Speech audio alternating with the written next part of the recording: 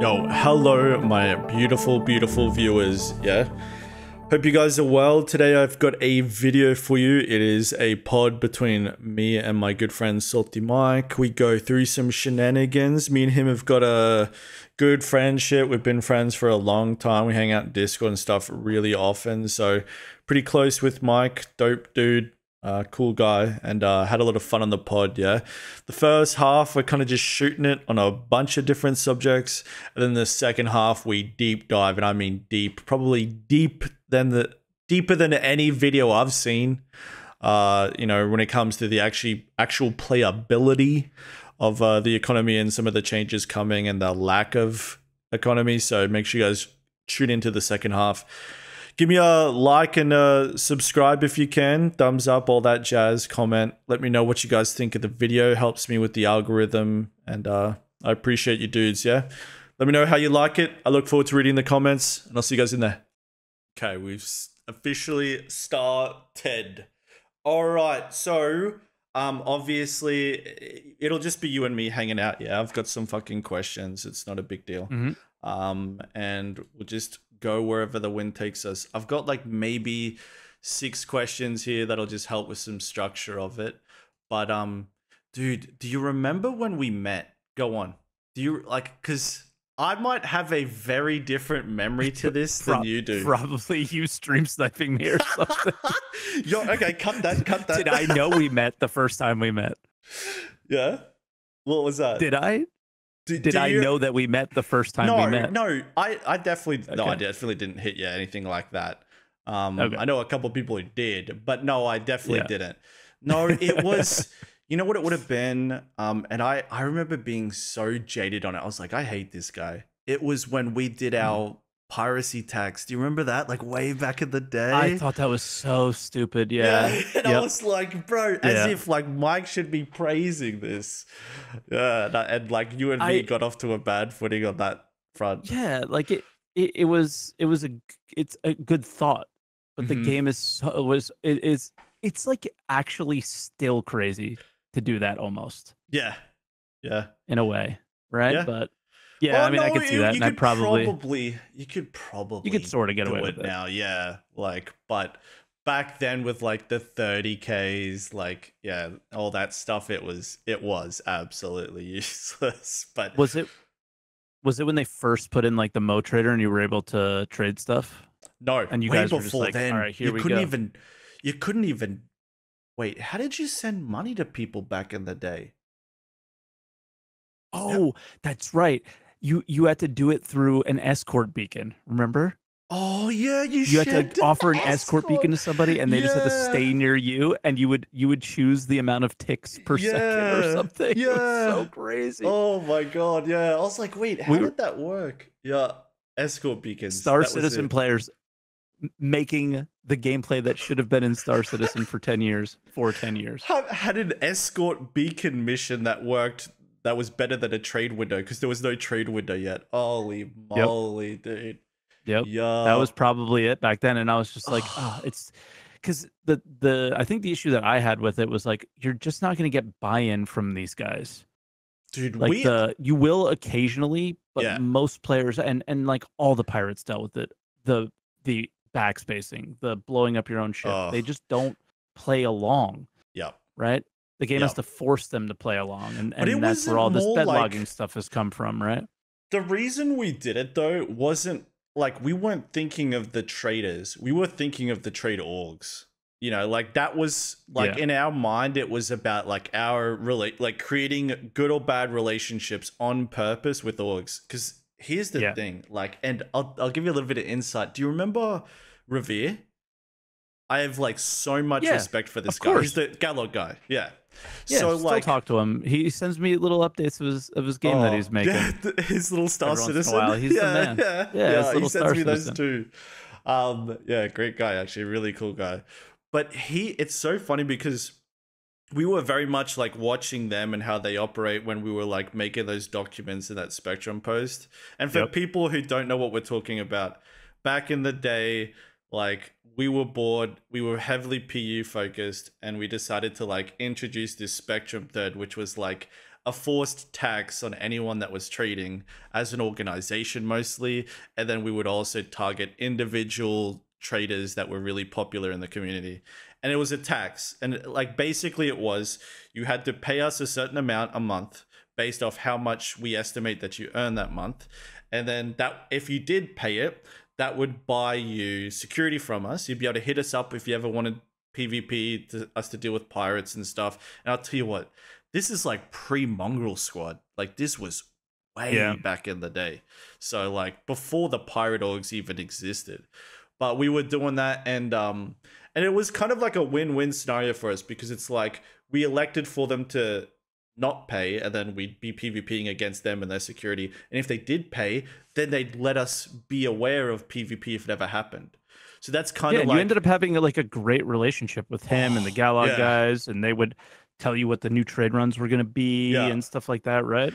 And it ended up working out really well. And you know, it made a network. I don't want to say I was dead wrong on that. I still don't think the game was in a place where it supported it well enough. I think you had some good buy-in from people who got it.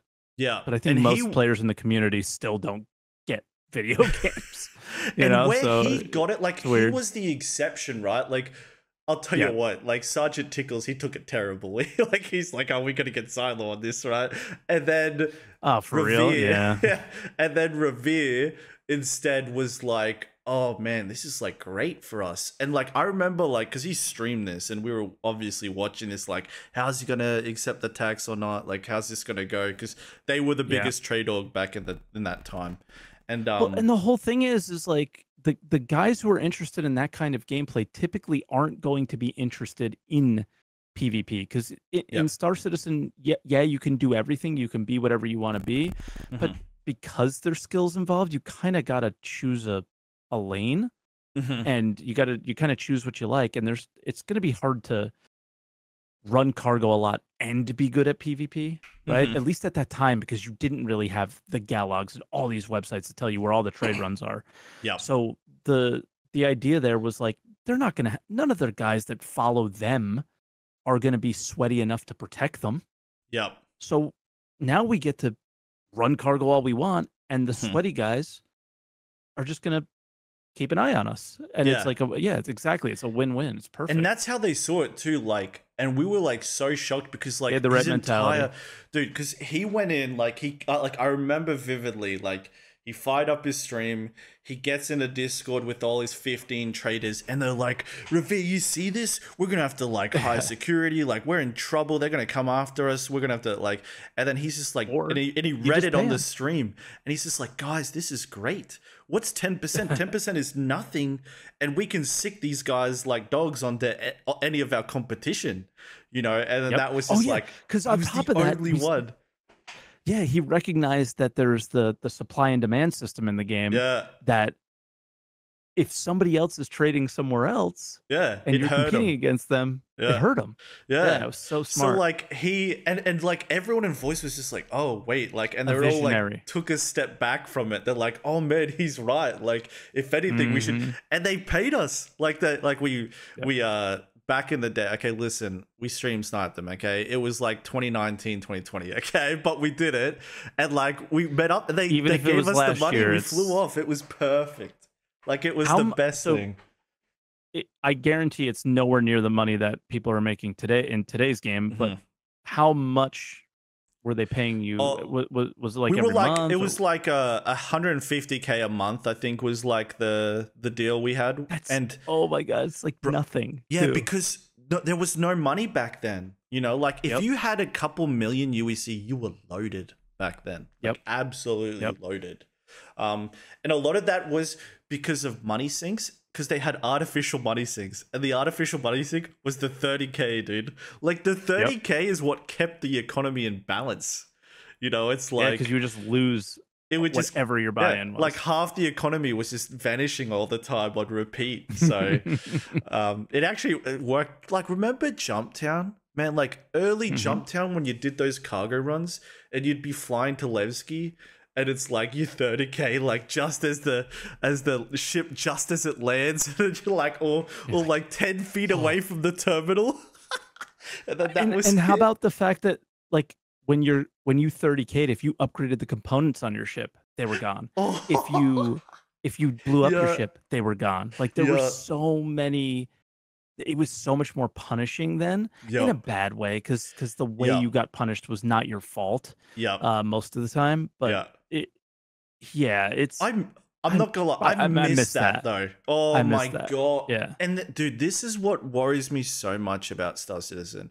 And it worries me the most about the community is that the game is getting so cushiony, you know, like, and like the item recovery thing they've brought in, like I've got great concerns about that. A good example was like the ship components, yeah? Like you remember back in the day, if you had Omni Skies on your ship, it was juiced. Yeah, but if you died, you lost the Omni Skies. You know, like that was, and the 30K part aspect of that was ridiculous. It was like it would just vanish, and that would suck. But the fact that you needed to have those guns and you did so much better because of that was so nice. Now, a wipe just happened. SaltEMike goes straight to Hurston. He buys 4 attrition 3s. That's it. He's done for the next 9 months. You know, like that was barely a repair cost. You know, like it was start in Orison, buy all of your quantum drives and shields. And then go get your guns and you're done. It's nothing, isn't it? It's back in the day, like, and mind you, it was gimmicky, and it was because it wasn't like working at the time. But at least you had that, you know, like at least losing felt like losing. No. Yeah. And that, like I miss that aspect of it. I miss like weapons meaning something, because the problem is to say they introduce new guns, and for the record, we could talk about this thanks to the Evo now. The Singe cannons in Evo are ridiculous. They're like the god tier guns. So we're all gonna go buy Singes from wherever that is sold. Hopefully it will be sold in game, but go buy Singes. We're gonna strap them on our ship. It'll cost maybe 30K. You're gonna have to buy the Defender to get the Singes to buy. Dude, that's probably how you're gonna have to do it. Exactly. But in a hypothetical here, 4 Singes from New Babbage, you know, 5K, 10K a pop, whatever. You're done. You're done for the next year on that ship. Like, and I despise that. Like, and thank God FPS went in a different direction. You lose the FPS armor and the weapons when you go out and die. But I do wish that existed in the ship combat right now. I do wish that you lost the components and it went back. Like, you could maybe like Tarkov, where you could insure it before you go out. That's what, you know. But there's got to be that pain. System for Star Citizen. Yeah. Because you have a situation where you can claim the ship, and if by X amount of time nobody has, I don't know, stripped it, then you get the stuff back. Right? Like you have these systems in the game that are even further along lore wise, making sense wise, all this stuff for those things. But you said you were concerned earlier. Do you think that they're not going in that direction? No. And I worry. I think they are. I think they're just not ready to yet, because they know the state of the current game is still not there yet. My worry, that's what it is. That it will happen instead. Like, where my exact worry is that they are going to do exactly what you mentioned, like an insurance thing, and you get it back. But knowing them, and like maybe I'm wrong, I'm hoping I'm wrong, but the fact that someone salvaged it and stripped it will mean nothing to the insurance claim, and it'll just get used as a duping mechanic. You know, like, I don't know if they would take that extra step to add that fact that it got stripped, it got, you know, duped parts and stuff like that. Like, and I don't know if they care about that level of detail, you know, to ensure integrity into the game economy, because that's what we're talking about here, right? Like the game economy. 100%. Like, that's it's scary what they're doing with the FPS stuff. Like, it didn't come into 323, but it's something they wanted to do with the hangars, where you get back your subscriber gear. Like, bro, okay, you paid for the stuff, you should get it back. I think we're both going to be kind of in agreement with that. But the idea of the guns also having been sold to players that are not Yeah. purchasable on the shops, and it's just like, But that I don't know, should there's be some weird stuff there availability, that. right? Like when you buy it off the What do you store, mean? you should be okay. So like the item reload, what is it called? Like the item retrieval Recovery. thing. Yeah, the item recovery, whatever the tool. Okay, the item recovery. I don't think tool. it has an official name. Yeah, that, you know, like I don't think that like you should have to feed a large amount of UEC in that to get your stuff back. It should be like buying it back. But if we're talking like this, the subscriber gun that never stops giving, then it's so disappointing. I actually mentioned this. I asked Detox for his take in his Twitch chat about this. But yeah, like, and he based as all hell was like, I'm fine with that as long as the cooldown of which you get the gear back is significant, and the cost of getting that gear back is extreme, because also significant. Like it and dude, my viewers you hate gotta me. Want to take care. There has to be. You gotta want to take care of your stuff. And people need to realize that getting stuff only feels good when you're also losing stuff, you know, when it's a balance between the two. But if it's just like the most fun I've had in the last 6 months, Mike, was getting the Xenothreat gear from these missions. I get like the cool looking arms from the NPC, the cool looking chest, and then I get a different style. head. And then I'm like, okay, my character's juiced. I'm getting out of here. Like, this is great. Like, that for me is the most fun. But if I'm getting that, and I know that you were big on, I think Elliot mentioning that it's going to be a quest reward. But I was just like, damn, dude, like, why don't we go kill these NPCs for this instead? You know, like, why should we just get this in our hangar as a reclaimable item back and forth, you know? Like, and I think it's sort of okay. I think Burks made a really good point actually on Twitter about this, and I felt exactly the same way, but he just put it in perfect words, so I'm going to give him the credit on this one. In like, WoW, you kill a boss and you get a trophy for killing that boss, and you have that thing to show it off. So like, I'm okay with that. It's an armor. It's a medium armor, so I think a lot of people either typically choose light or heavy, so it's like the least important one. I think a lot of people wanted that special helmet, the cool looking helmet, as the trophy, because a head is a better trophy than a full suit of armor, I guess. I don't know. There could have been better choices. But I'm largely in agreement with, you want people to play the game to get the things. But what I'm totally cool with is that they decided to make a suitable trophy. I don't think the juice is worth the squeeze. You're doing like 6 weeks of missions for a medium armor. I think that's insane, but I'm glad that they heard out the community, because I don't think anybody was happy with if it's like a skin, the like base reward. Say you buy a medium armor set and you can choose for it to have that Xeno skin, sure, you know, like, but as long as it's not just, you know, you get that armor set like snappy your fingers every time, like, that's what worries me, man. Like, I think we have to assume that they're going to completely change the system, because the system is so broken and makes no sense. But when will that is that on the list of things that are going to be in 1.0? You know, like, maybe, but that is probably kind of low on the list. You would assume, given all the things that do need to happen. I mean, they're talking about wear and tear, right? So like, armor's gonna have decaying condition soon, isn't it? Which is very much. If we're talking like the skin, like using any medium armor and then transmogging it into a Xeno skin, where does wear and tear fall into that for you, right? Because like, I love the idea of a transmog. I know it's not very realistic.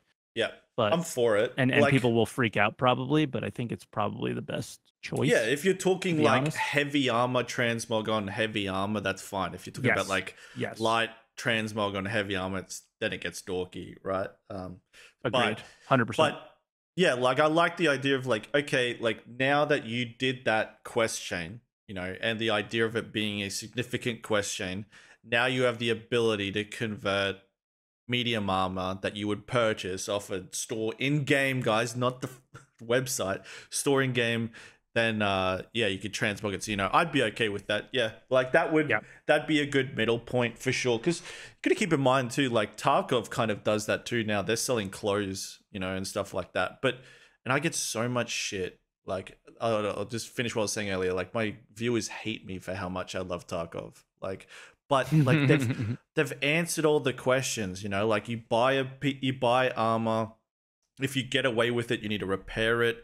It's starting to lose value. It's starting like you shave off 10% off the top with the repairs every time, so you can only take a set of armor so far, and that keeps the wheels of the economy turning, right? Because you don't have unlimited use out of a gun, you don't have unlimited use out of an armor set, and then that creates a necessity to loot and buy armor sets, which creates a necessity for rubles, UEC, you know, that kind of stuff. So it brings a smile to my face. I don't think Tarkov has all the answers for a game like Star Citizen and their community and who their player base is, but I think they've got a lot of the answers right of risk and reward. Yeah.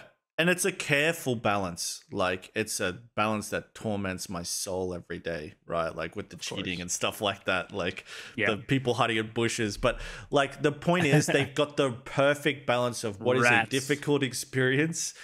Oh God, we'll have to talk off stream about some of this stuff they announced.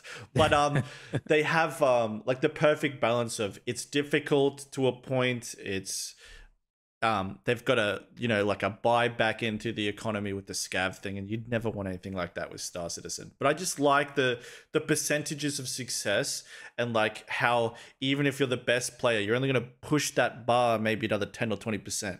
But you are going to lose just as much as the other guys, right? You're just a little bit more ahead than them. Like, I love that aspect of it, that real careful balance. And then, like, you know, the gun systems, like the depth and complexity to just building a gun, you know, because right now it looks like in the FPS experience, it's very Battlefield-esque. It's like, okay, you can change the muzzle, you can change the scope, you can change the handle grip maybe, and then that's it, you know. So I know they want to take it further. I don't think it'll ever go to Tarkov, but I like, you know, Zach, the Glint guy, will be in Twitch chat, and we've definitely shared that he wants to do more with components. It's just a matter of they're making so many changes now. They can't do them all at once or whatever. And I think he definitely wants to. And they are starting to make some like some little things with suppressor reduces damage. The having any sort of scope reduces your ADS speed and other things, which is good. Like they're starting to add those little characteristics to everything, and it makes finding those items meaningful, or eventually maybe crafting items meaningful, right? And then because they have like a base, right, that they're gonna like, then you can start taking it to where a higher end one is better, right? And then all of a sudden these things like doing more challenging missions for the PvE players gives progression for them as well, right? Because then you have better components on your guns or your ships or whatever, right? And it's like you can kind of see them making the game for the first time. And I know the Zach guy's gotten a lot of crap for the Battlefield Glint stuff, but I think there's a lot of other good things that are happening. I wanted to touch on one thing about Tarkov real quick, though. Is that there's a lot of really good stuff, but I think that, you know, things that you talked about really that resonated with a lot of people in the community about master modes is that like easy to join in and difficult to master. I don't think Tarkov is an easy barrier to entry at all. I don't play it because of that, right? Because it's like I don't have enough time to dedicate to get good enough to it. And I think that's how a lot of people have felt with like certain things in Star Citizen up to this point. And we think that the changes that are making are going to be better for that, right?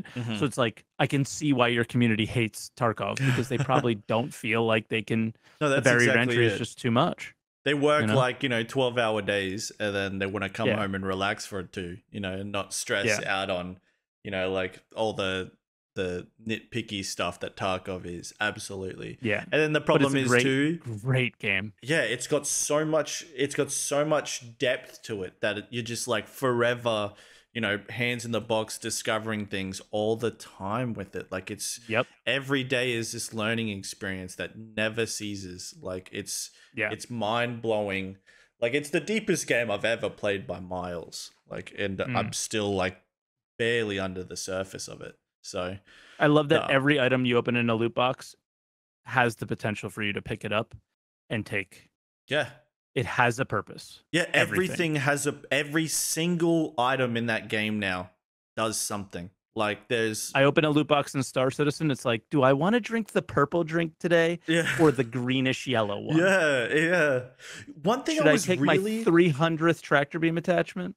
One thing I was really a fan of was when they announced like the stims, the medical stims, like how you know, one of them helps you with blackouts in space. I was like, oh man, that's Tarkov. Beautiful change. Like, one, I don't know the stims and all their uses, because my understanding is some of them are really pointless, but like, I love the idea of that. Like, one can help you carry more gear, for example, or more weight on your character. One helps you with blackouts in space.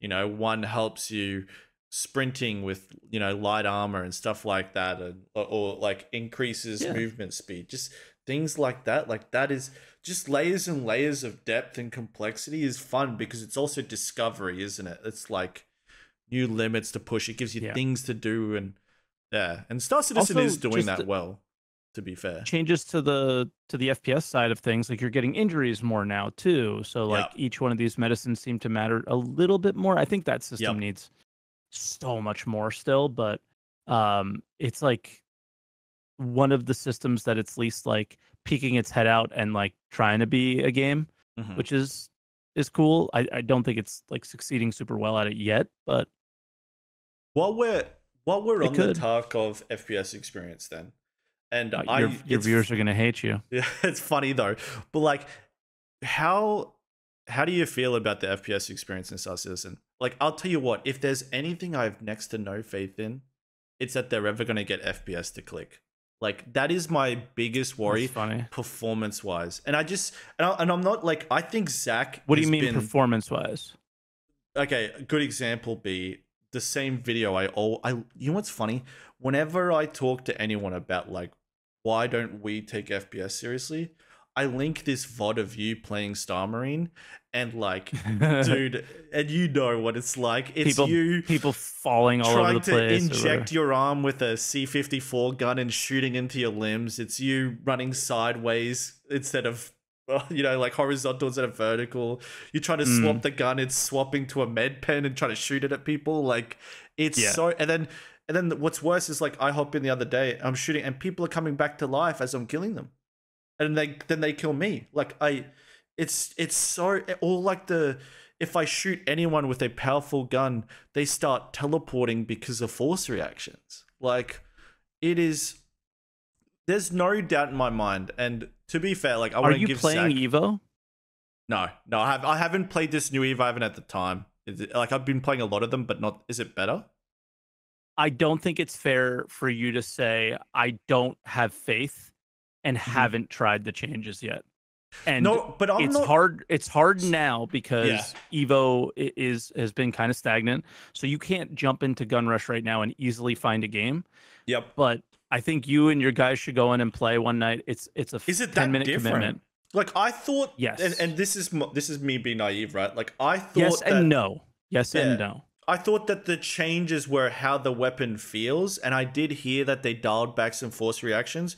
But I think, like, my complaint, they removed them. Yeah, a lot of them. Oh, I thought they would just dialed it back a bit. Okay, because my assumption for the FPS changes were. I don't want to speak out of turn though. They didn't remove force reactions, but they removed a lot of the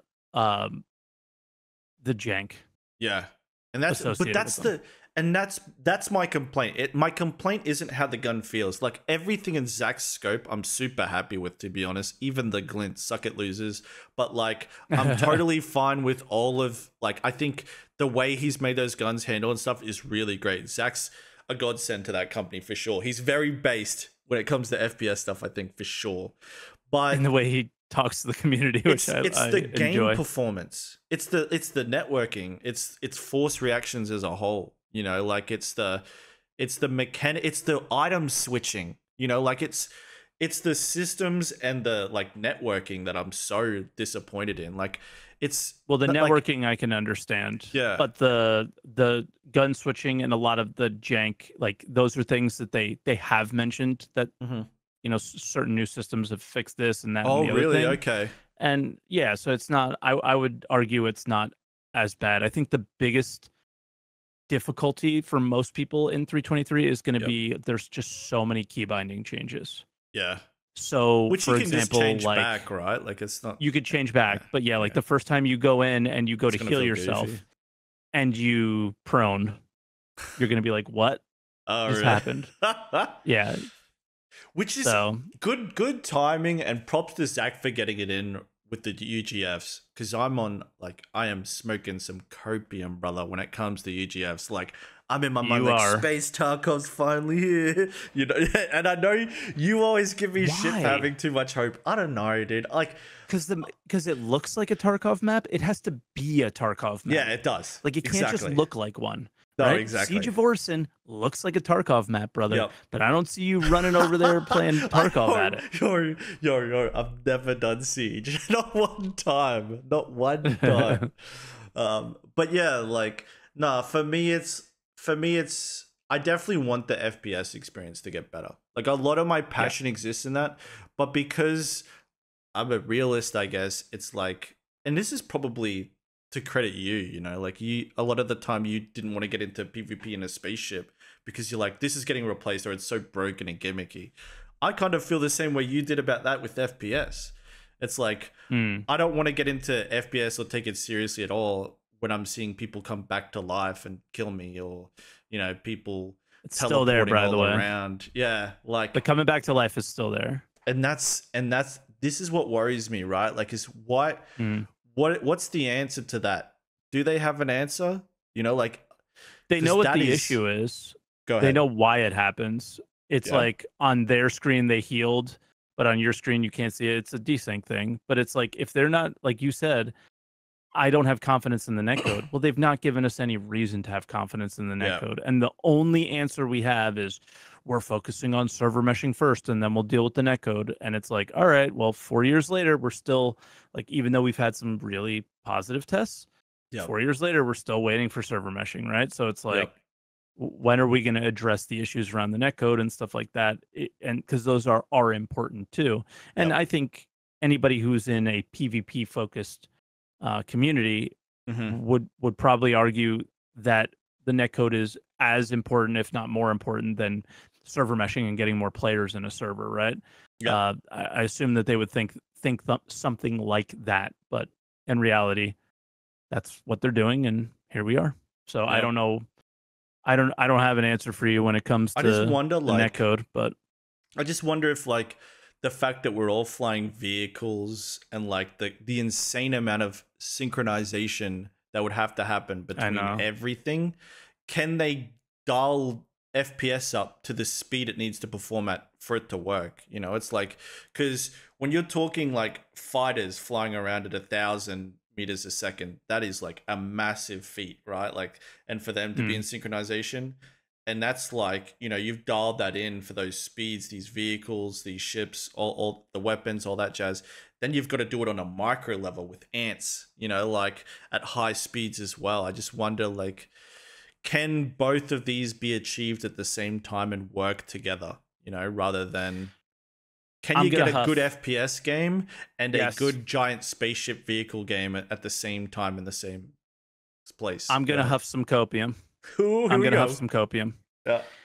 So we had the server meshing test, right? Mm-hmm. And there were servers for one location and there were servers for another. And in particular, there were servers for planets and there were servers for space, you know, at one point. What if they chose the option to have higher tick servers be FPS situations, and lower tick servers be the space ones? Like, right? So because they can separate those areas and they made it seem like they could, why can't they make the decision to prioritize certain higher things? tick Like, how rates about when the ground is involved? Yeah, like that's what you're talking about, right? Yes, but maybe make it more granular. Like we know Siege of Orison is going on, so we make Siege a high tick rate server or whatever, like that location. Yep. I don't know if there are this many people on the ground. Yep. You know, when it gets dynamic, could they do something like that? So I am huffing, and I don't know how possible that is, but we saw them split ground. And you can look at the splits too, right? Like you can look at how a server's performing without being inside it. That's what trips me out the most, right? Is like you're watching people cross over and look at each other from different servers. I'm like, how the hell is that possible? Like you thought it would be like different realities between the two, but yeah, you could be right. You could absolutely be right. That might be the key to it. But that's always been my worry with the game, right? Is just like getting both of those aspects, which are just two polar opposite games, and this has never been done before, right? Like you look at Starfield, any Elite Dangerous or whatever, it's a loading screen in between, it's an instance in between. Getting all of this in the same battlefield, like theaters of war, I guess, like that's a whole nother feat to accomplish. So the thing is like we got Arena Commander and it's still a mess, you know. So it's like the whole server meshing thing doesn't mean anything if we still have Arena Commander and there's still insane desync and all sorts of issues. I actually did do the server meshing test, mainly because I was worried about like cross-region pings and stuff. So I was like, oh, we need to check what this is like. And it performed pretty fine. Like it was very reminiscent of live when we were fighting. Like, you know, it wasn't better, but it wasn't worse. And that was like, you know, 600-700 people in the system. Don't know how many were on the server we were on, but, you know, like, because it would have been split Hurston, but yeah, like it played pretty well, I thought, to be honest. Like, what were your takeaways from the meshing test? We still got a ways to go. Yep. I think, but I'm also a little worried, not worried, but I think we all went to the edges as much as possible. And I thought, you know, because that was the cool and interesting thing to do, but my hope is that they do a good job of masking those edges where we're not fighting at the on them and throwing things across and making them disappear and all sorts of weird stuff. And obviously, like, stability wasn't very good and all sorts of things like that. So it's hard to say right now. But I guess for me is I'm way more interested in the next tests as like, all right, you got your data. And now they've been like laser focused on 323. 323 goes out the door. Then I guess we have to deal with 323.1 and the ship sales. And then they can focus on a test preview channel for that stuff again. But and then that'll be coupled like, what does with all that stuff look like? Right, 4.0 or whatever, right? Yeah, I mean, like we obviously had I think that test was under NDA, was the one where we jumped to Pyro. I don't think anybody did that publicly, right? I can't even remember now. But we're allowed to talk about that, right? We're still allowed to talk. We could talk about it, but the larger part of the community didn't get to experience it the way everybody basically could have experienced server meshing in Stanton, because the jump point masked so many of those issues, and it was like a way more positive test experience because it was like, holy shit, dude, I was in Stanton and now I'm not, and that's all that mattered, right? So in this case, in Stanton, the idea would be like, I didn't notice it. And unfortunately, we noticed it. You know? It was very easy to notice. So it'd be like, how they make they did jump down tests or whatever, noticeable. Right? With it, didn't they? I think so, yeah. Which is funny. I can't remember. It's like so much has happened with 323. Like that, I have only so much brain capacity, and like my experiences in the last server meshing tests are gone now. You know. Well, quickly then we'll move on to this. How's the 323 testing going? Now I've done the server meshing tests a couple of times. I regrettably haven't been able to do the 323 test nearly as much as I like, just because I'm busy. But how are you going with that? I mean, it's going about as good as you might expect for like a huge patch.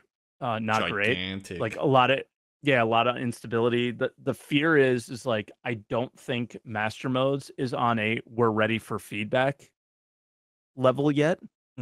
If you guys look at the patch notes, like this is public for everybody. That's got to be concerning because they're also talking about wave 1, and you're not ready for feedback on a system that's how many years old? Like that they've been talking about it since when? 2020, right? So that's concerning. And then also the lack of, in my opinion, the most important feature, the persistent hangers, cargo, all that stuff. So not seeing any of that, as well as very few economy changes from what I can tell as well. Yep. So there's a lot of the key things that I think are super important that are missing. Other people I can see maybe aren't interested in cargo and don't find that stuff as important. Like huge FPS changes, right? Like basically sweeping your first visor specialized helmet for combat, right? Like that's kind of a big deal and has huge potential for future things like mining and crafting and other things, maybe salvage, dedicated helmets for those. And you can kind of feel that when you use the dedicated helmets for combat. There's a lot of good there. Distribution centers, they're huge. They're crazy big. Oh, so super, super explorable. Yeah. But I'm so looking forward to them. I'm such a nerd. And I know, like, but not ready for feedback. You know, like it's all these big things. They're not. It's been how many months since October? And it's a little bit like, so what have we been doing, guys? Like, what have we been doing? Because you showed these things polished and we're not ready for feedback yet. It is a little bit like, I'm not freaking out. I'm not raising the alarms. But I'm doing one of these, like, what's going on? You know, what's going on here? Yeah, fair enough. It's safe to say it's the biggest patch they've had, right? Like, and I came in at 3.3, but this, for me, this is like by at least a magnitude of 4 the biggest. Like, I think the other 100%. Biggest maybe was like especially the from quality of life or something, right? Like quality of life standpoint, it's probably the biggest for sure.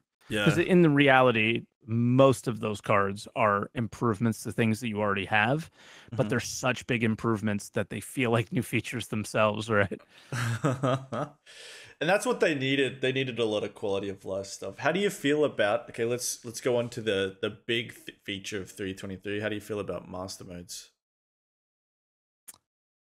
I guess because it's a big feature for you, it's less big of a feature for me, right? Yep. Somebody who mines and runs cargo and stuff like that more than. But this was PvPs. to be your entry. This was to be the time that Mike gets into combat, like on a serious note, right? Or and who would I get into combat with? You. Yeah. Have I gotten into combat yet? No. But I'm assuming that's just because you don't see it as like the final picture yet, right? You're waiting for them to. No. Huh? It's unfortunately very similar to why you haven't played much Evo. It's just I have not had the time to dedicate to it. Oh, okay. Like, are you doing Avengers charity thing? It's funny. Are you gonna play in it? No, if you can? I knew. Yeah, I knew it was coming. He did tell me about it early. And we were planning to do it, but I haven't heard anything since. You know, and I always assumed it's gonna happen at some point. I assume he was jaded. I assumed because he was so jaded on master modes, maybe they've pulled the plug for now until it gets better or something. Oh no, I don't. Maybe not. But for me, I want to try to have that experience again that I had in that tournament a couple years ago or whatever, right? That's why I've been doing my reacts, is so I can qualify for that tournament. It's all my YouTube channel for the last 4 months is just to get me into that tournament. No, it's but no, like I was looking forward to it, and to be honest, it's such a good cause, man. Like, props to him and those guys for doing that. Like, that is absolutely the reason to do it, you know, and it's that is so compelling to go to. And like, I remember the rules that they announced, I thought was like, oh, that's quirky and fun, you know, like that's not like super sweaty, that's not like insane drama, you know, it ain't gonna be like, and the thing is too, is like, for the cause, which is to help the kids, for anyone listening, you know, it's really unifying. You know, while we're shooting spaceships at each other, we're all very appreciative of doing it. So it's just like, just such a good idea, top to bottom, I thought, to be honest. Like, genuinely. Yeah, but like, I wanted to start practicing for that. So like, I have reasons, and in the end, it's coming in. But what I'll say is that I noticed that I didn't notice it as much as I thought I would. I think people like it's a huge shift, but in your daily like moving around the verse kind of thing, it's not as Oh, I guess I've like got a million questions about this. Keep going. detrimental then. It's not like it doesn't feel as detrimental for the average player that isn't engaging in combat. It is a shift when it comes to combat, I think. Like the moment you're involved in a fight and like you're waiting for your drive to spool up to be able to run away, like that is a totally different experience. But when you're just traveling, like spooling your quantum drive up to go a little faster is not this like huge hurdle that you have to climb over, this huge barrier that you feel like you're blowing through. So with your logistics background, for anyone who doesn't realize, Mike heads a logistics or loves to do mining, all the logistic aspects of the game. Probably the best that I would argue. But when it comes to that, are you just in nav mode the entire time? No, the opposite, because I'm mostly in SCM because you can boost up to 500 meters per second. So if you're just quantum traveling around, so like what's the experience when you're going to locations, right? You quantum to them, you're within 20 kilometers of them, you boost, you let go, you boost, and you're more in control of your ship. Like I don't find myself, I don't find myself going to nav. I don't find myself feeling like I need to go to nav mode. Okay, here's a good question. When you come out of a quantum jump I should know this. I really should. I kind of just been waiting for it to go to PTU. But like when you come out of quantum and arrive at a station, are you back at? Does it bring you out at SCM, or are you still in nav when you land? Oh shit! You know? I think you're still in nav. I can. And that this. Let me just like bring up a video of me playing. Not on screen obviously, but yeah, I can look and see for sure and just I'm curious because like that fucking changes everything, man. Like that is the big one, because a lot of I'm 99% sure you're not in nav, which would be a good thing in my opinion. That would be no, you're not balance. In SCM. I should say you are in nav would be my guess. And that would that would worry me. It doesn't work much differently than today's game. But don't you think that that's like, okay, put yourself in Agent Letty's shoes, wanting to do piracy. How stuffed is he now? You know, like people arrive at these stations, they're going at 1200. He's got to catch them, and his combat limitations are 40% of the speed of someone at nav. Like people can, and people act very doomsday about the fact that they don't have shields in nav. But I tell you what, like it's the fact you're going at 1200 speed or whatever's the defense you need. But then again, I think some of the ships that are in nav have way lower speed ceilings, don't they? Is that true? Like, no, I haven't looked at. Are they all around 1200 still? Do you know? So you're asking the wrong guy who's not focusing on like all the ship stuff as much. Yeah, fair enough. I think I'm about to quantum travel in the video that I'm looking for, so I'll let you know. But this is also an older build. But anyway, I mean, there's a lot of questions around the Mantis and stuff like that as well, right? And I think some people have some answers and they're keeping them close to their chest, and I'm not going to spoil it for people, but I don't think Piracy's dead. Do you think it? Do so you think whether it's you're dead in nav or not, I don't think. From what I heard, no. Okay. But I think everybody is playing coy because they want to make sure it doesn't die. Because we all know CIG can't keep a handle on everything that's going on in their game, especially around the ships. So the idea of letting them know that something might work that they don't want to work is what people are keeping. Oh, okay. Keeping quiet. Yeah, so I think the Mantis is going to be okay, essentially. Yeah, because that's my worry, right? That's my big concern, is the whole like food chain.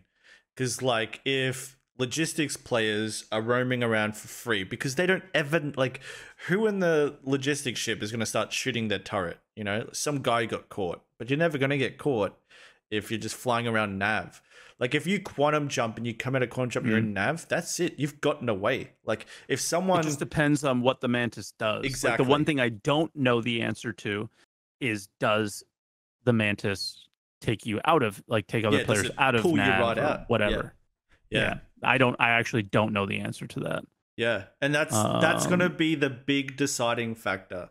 Because, yeah, I definitely worry specifically for those guys. I have your answer. Sorry to interrupt. When you jump, yep, just like the current experience, you're still spooling. Like, you know how it automatically spools for your next jump? Yep. It stays the same. Think about it. Couldn't change, because think about a situation where, okay, I'm jumping from Orison to an OM to another location to a moon, to a location on that moon. Do you really want to have to go in and out, press B over and over and over again? So I think just from like a gameplay standpoint, they keep you in nav mode for that, and that's fine, right? Like, and it's all going to come down to the Mantis, isn't it? Like the interdiction mechanic, and what it can do. Because if the interdiction mechanic doesn't stand a chance of catching these guys, then we're in huge trouble in my eyes. Like, because then piracy is an issue, then security is an issue, then nav is just going to get abused. Even in combat, people will abuse it.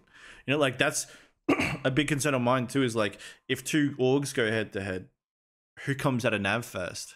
You know, like who decides that they're going to plant the flag, and then does the other group just count their numbers and go, all right, hold on, guys, they've got 20, we've got 10, let's not bother. And then they just fly off. They never come out. They never decide to go to SCM. They're gone. Well, you know? Well, yeah. I mean, and what's the biggest concern in live is fights never end. Yep. And if there's a mechanic where a ship can fly very fast while others in combat cannot, then there has to be a equalizer, and the equalizer has to be a tackle mechanic, a mechanic that prevents you from running for X amount of time or something like that.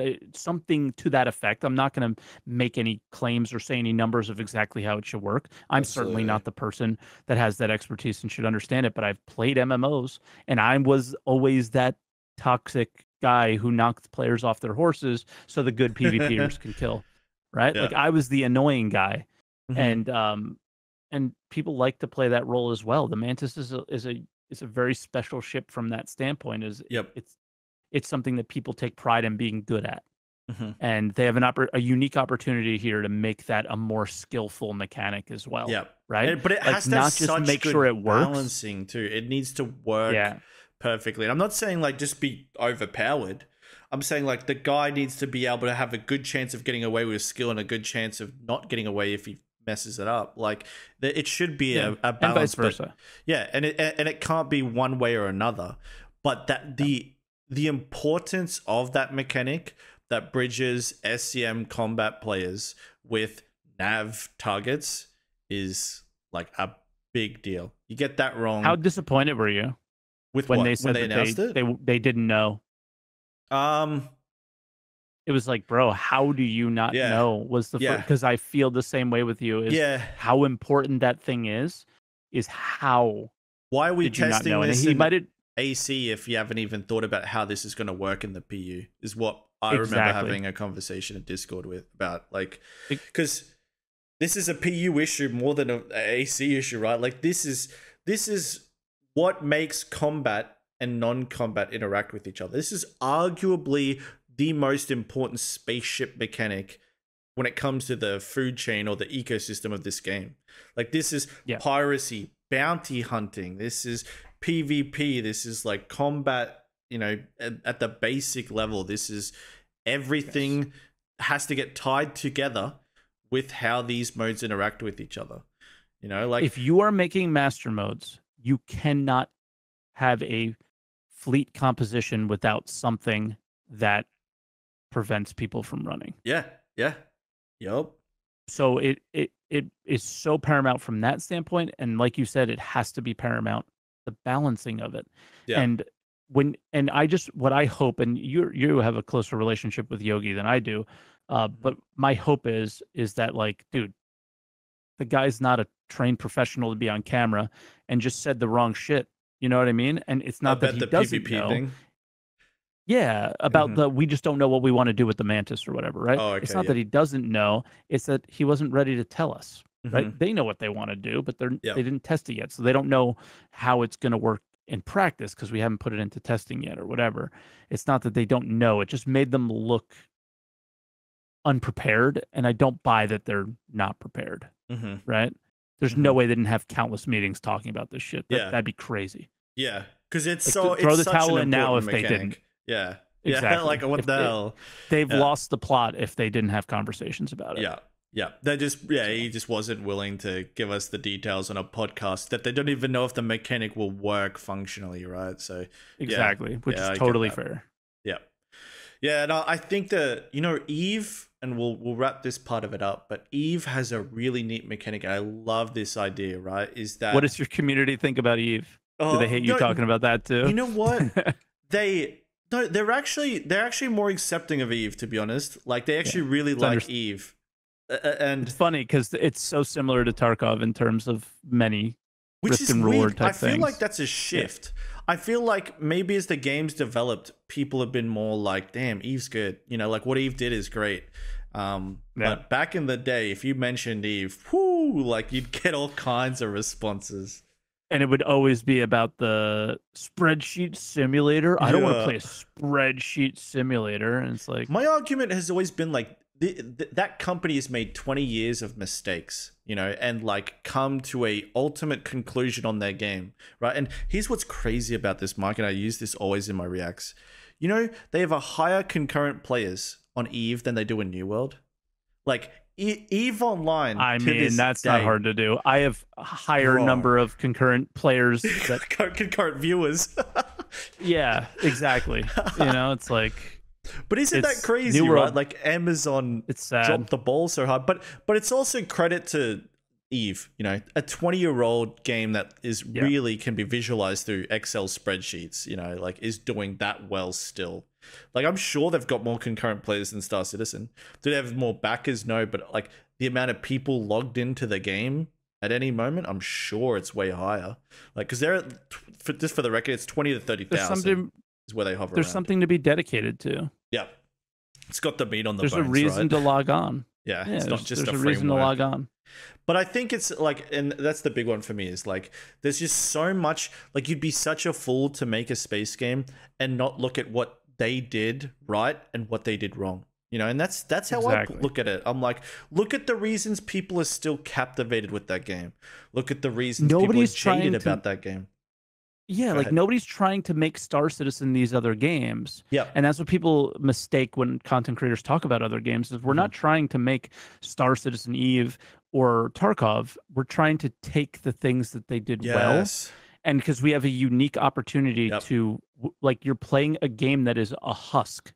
Yeah. It's not a game, right? It is a husk, and CIG has every opportunity to just cherry pick the things that make sense and build their game to do that. And it's like it is both a horrible thing that the game is the way it is today, and they seemingly are not sure about the direction they want to go in a lot of things, and simultaneously a great thing because they have every ability to be like, yeah, these other guys tried this and it didn't work. Yeah. And there you go. Yeah. And that's the thing. And that's how we get to Sniper Glint.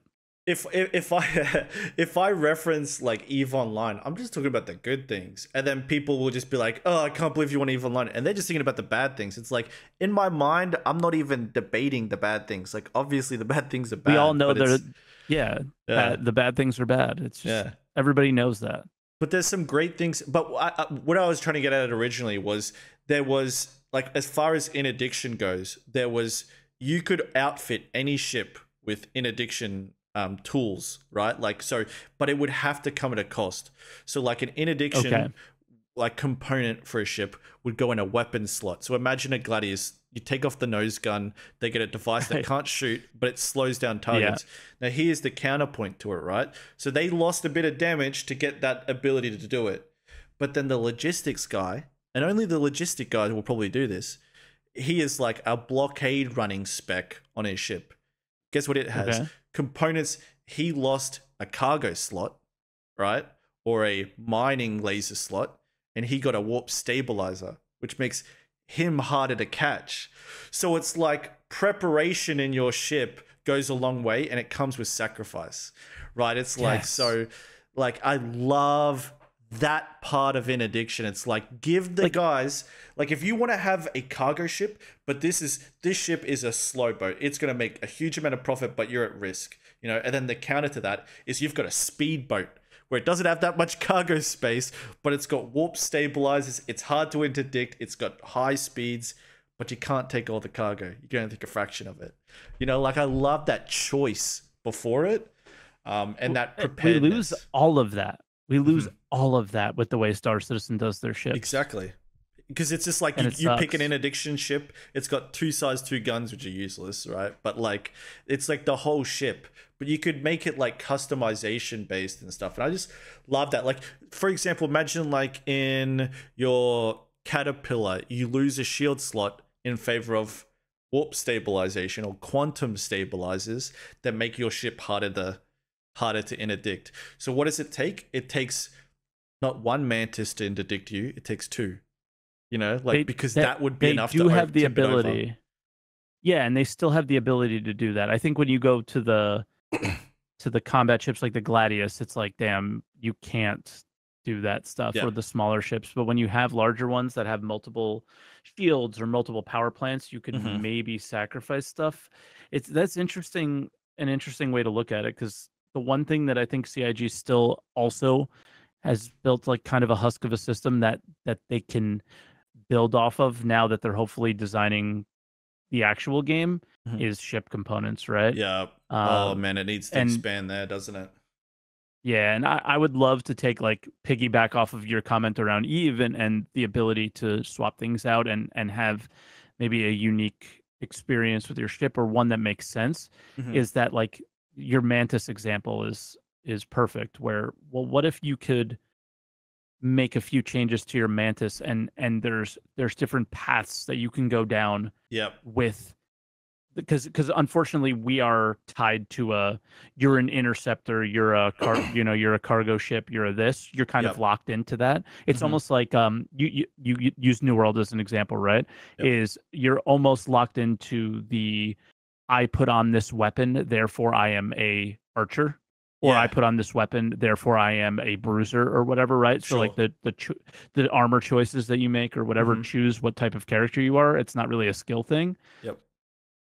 You put on the ship, so now I am a interdictor, but I could have kind of different experiences within the interdictor role based on the components that I choose. Yeah, like a so, like, you can have what you want, kind of.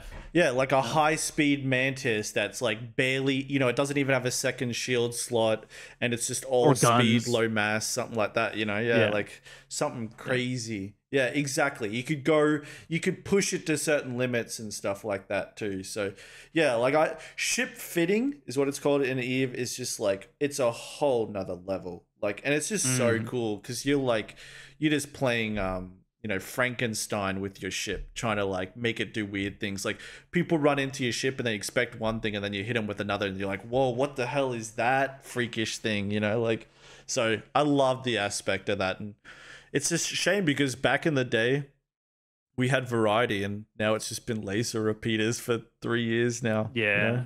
It's true. I would just love to see, like, in other games they have like names for builds of characters or things. You know, I would love to hear unique builds for ships that the community creates themselves, like Bruiser Gladius, where it's just shotguns or something. But it's not just the weapon choice that you made. It was other choices, like engines and power plants, and these things play roles into that experience, right? Like you get like armor plating, and you lose like 100 top speed or something like that. Layers like super of it. tanky ships. I love the depth and complexity. Always good, but it has to have give and take, right? And right now it's like we almost never have the takeaway. In the Star Citizen experience, you almost never have the negative. And it's like everybody freaking out about the sniper glint thing. It's like, you gotta have some negatives. Now, maybe glint isn't the right choice to that negative, but you have to respect that somebody finally came in and was like, yo, But where is the balance in this experience? yeah. It's not here, boys. So I would like to come in and make some changes. Like, how does the community not get behind the developers who want to do that? I have no clue. For me, like, guys like that come in and want to shake up the current experience, which is very unbalanced, non-existent in a lot of ways, and try to breathe some life into it. Whether it's the right decision or not, we'll find out. But I'm just happy that they're trying something. Yeah. Like, hell, man. Yep. And it's like, how hard is it to take the glint off? And I'll tell you what, man. It's super easy. Come on. I remember this was early Jumptown, the new Jumptown, right? And we went to R-Corp, and Greasy Khaleesi was there, and he made a video of like sniping us at Jumptown. And for me, it was Versace Rick. Just, you have been hit by Versace like over and over and over again. And they were like, immune. Oh my God. Like, we ended up it got to the point where we brought like A2 bombers, and we're trying to like bomb him out of the caves and the cliffs. Like, there was no way we were ever gonna find him. Like, and don't get me wrong, like a glint that shines like a star would be ridiculous. But like, if it required a certain angle or whatever, so be it. Because, you know, it's a open world game of, you know, millions and millions of kilometers, you know. So of course, like, there had to be some sort of mechanic to it. But yeah, like, I'm definitely about them just trying stuff like that for sure. And, you know, throw add some layers at to the the wall game. and see what sticks. Yeah. It is so much better than doing nothing. Think about every mechanic in this video game and how many times throughout the 10, 12 years that this game has been in existence that a feature has sat to rot. Every single feature has experienced it at some point, whether it was ship combat, flight, cargo, mining less so than anything, but instead of rotting it, they ruined it in a lot of ways and then made it better, in my opinion. And others feel it was a lot worse now. But I think so many times there's just been never enough developers or whatever, where things just sit there to rot. Yeah. And I'm just glad that almost every aspect of the game seems to be getting attention now. So maybe it's not the attention that you want, but at least somebody's paying attention to it. Yeah. I can't knock that. Yep. And I don't think there's been huge complaints. Like, I don't know. I don't want to get too focused on the glint. Has been insane. Like, people are losing their mind over it, so it's kind of hard to not.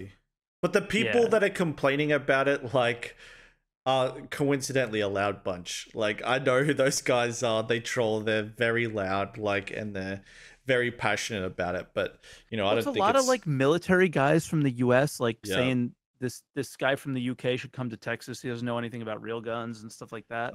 And it's like, you don't need to. Okay, well, here's the thing: is we're not going to war. We're playing a video game. Yeah, exactly. So he's making design decisions about making a video game that he thinks are correct.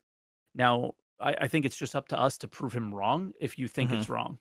Right? Go in there and show how bad it is, and I guarantee that they'll listen.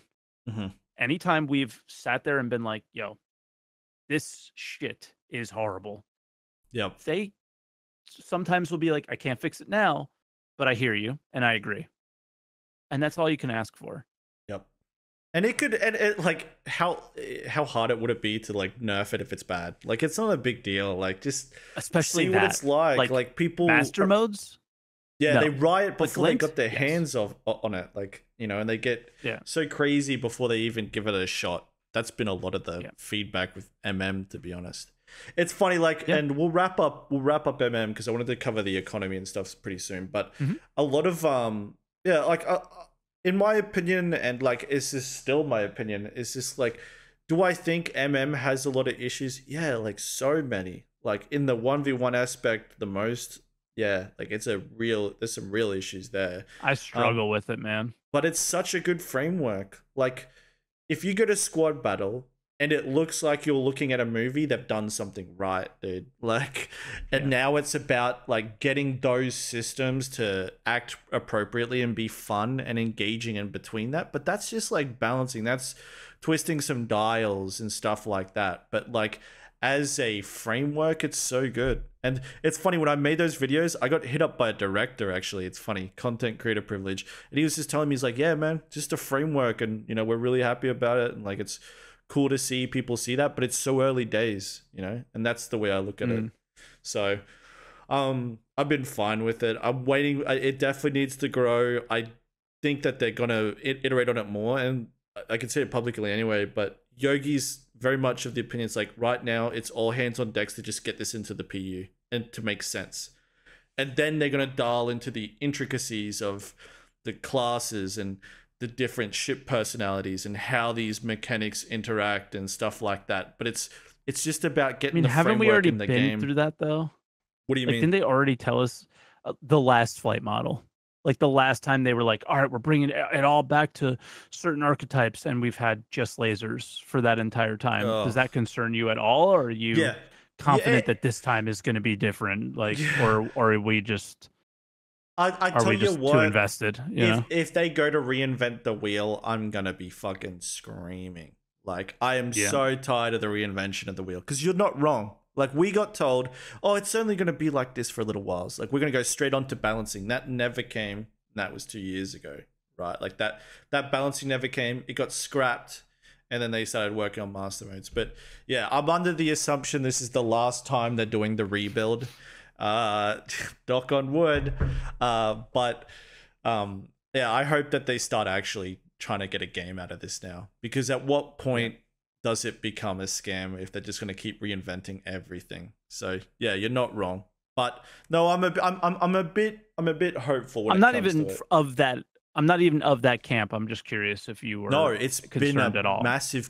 Yeah, I think I brought it up on a podcast I did with you a long time ago for PvP. But yeah, absolutely. Like, this needs to be it.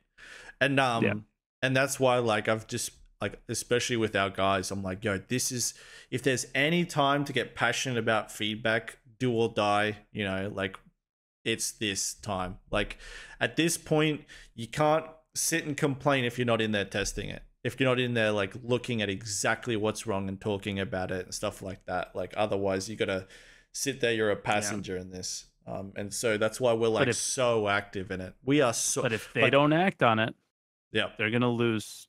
everyone again. Yeah, and that's the thing too. Like, a lot of people discredit, like, and I get it, right? Like, I get it. People discredit the sweaties. They're like, oh, it's not a game for sweaties, right? Like, it's whatever. But the reality is, and I say this and I take my ego and all this out of the equation, we've just discovered the truths that other people are going to discover 3 or 6 months down the line. You know, it's like, oh, the best way to do a Hornet is to go up strafe and then backwards, and then they can never gain on you, you know? And that's because there's not enough forward. And if you put this in the community's hands, after 3 months of PvPing and playing, everybody's just going to be backstrafing against each other. That's it. Of like, course. so, you know, and that's where we're trying to be, like, critical with the feedback and stuff, is we're just beating people to the punch and discovering where people are going to head quicker. Because it's the same ceiling now. Back in live, there was different ceilings. You could get really good at going this route. You get really good at going that route. Now with the archetypes, they have the same ceiling. If you and me are really great at interceptors, we're playing the exact same way. You know, like, you get really good at a heavy fighter, we're both backstrafing, trying to get guns on, and that's it. You know, so there's stuff like that. But no, I am hopeful of it, and I'm more hopeful of the big picture. Like, I am I'm struggling. We need more people involved. Yeah, like, I need to see, like, security orgs going up against piracy orgs. I need to see Jump Town, not everybody just flies up 100 kilometers and leaves Jump Town the moment the fight happens. You know, like, I want to see a hammerhead tied in. Yeah, like, I want to see a hammerhead, like, just hovering over Jump Town and it actually being a threat. You know? Exactly. And that's the game we all bought. You know, and I feel like it's finally coming there with It's just got, but just to be clear, it's just a framework. It's got so long to go.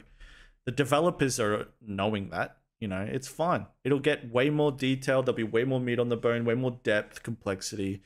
It just works at a fundamental level now for the first time since 3.4, I would say.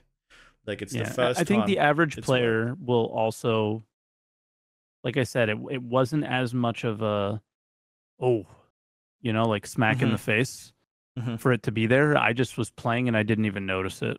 I was just doing my thing. Yeah. Right. It's a very minor change for the average player. I think in combat a little different. We'll see with some of the new AI changes that you're seeing in Arena Commander. They're crazy good.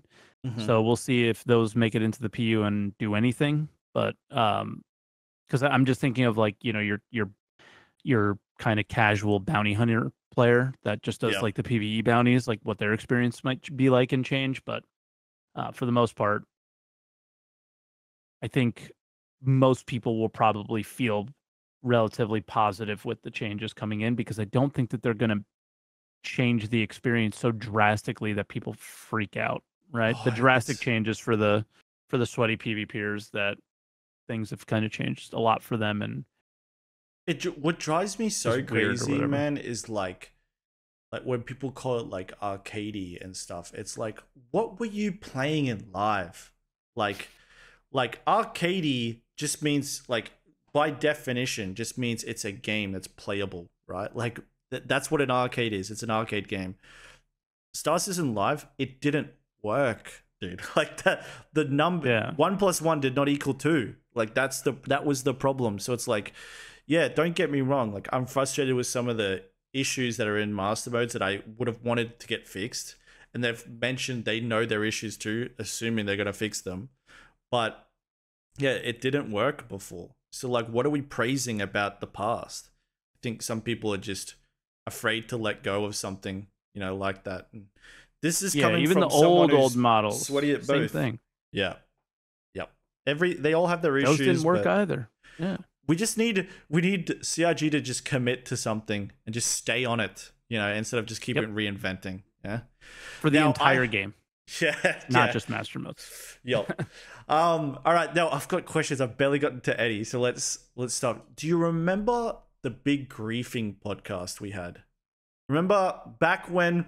Okay, so let me take you back in time. That I actually went back. You hosted it. You hosted it, and it was when on your channel. No, your channel. Your channel, remember? I don't remember. I went on it. Burks went on it. Captain Richard went on it. It was when we got warning. Shadow Moses got the. It was before it was before even stream sniping was a rule. You know, like it was way back in the day. It was around the Xylo post, right? Yeah. Xylo made a post, and then I think 3 or 6 months later, some of the SDC guys, just Sunday and stuff, like they got banned for a patch, and then our org got all warnings. To be honest, some of our warnings were deserved, but what they did, and this will trigger your memory, a lot of the subject on those tickets were excessive PvP we got warned for, and they like didn't mean excessive PvP, or they walked it back instantly, but they're like, nah, it was something else, you know, like, but and it kicked up a firestorm. Like, it was my old Twitter account, but it had all of the community team in there. It had Burks went on like a pad ramming spree in protest on stream. Like, it was haywire. But do you remember those podcasts? Because I really feel like in the last couple months, it's like Battlestar Galactica. We're reliving the same thing, you know, thousands years later. Like, it feels like we're there again. But do you remember that back in the day? I remember specifically Richard saying that like this stuff got so out of hand that people were stream sniping me not even in Star Citizen anymore. They were like following him to other games. Yeah, no, I heard about this. And I was like, bro, yeah. holy. Yeah. The worst I ever got was like stream sniped in New World. I was like, you don't even lose anything in that game. That might have been us. That might have been us. I think it was, yeah. But got you outside of that dungeon. Yeah. Dude, I think I remember this. You know, I'll tell you a funny story real quick. You remember Harry Potter, the dorky kid, you know, naughty as shit. Dude, I remember, think it was him that I was fighting. We had to tell him to cut his shit out. We're like, yo, you gotta stop, dude. Like, you need to behave. You know what he did? He runs over to Boy Snoodle in New World. He's in the middle of a forest, right?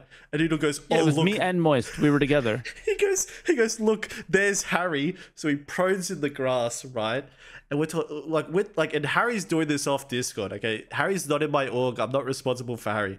Harry goes and cuts the tree down next to when Moist was prodding to like act as if he was just cutting trees by accident. It's like, dude, it was the funniest thing I've ever seen in my life. It's like he really thought he'd go for that.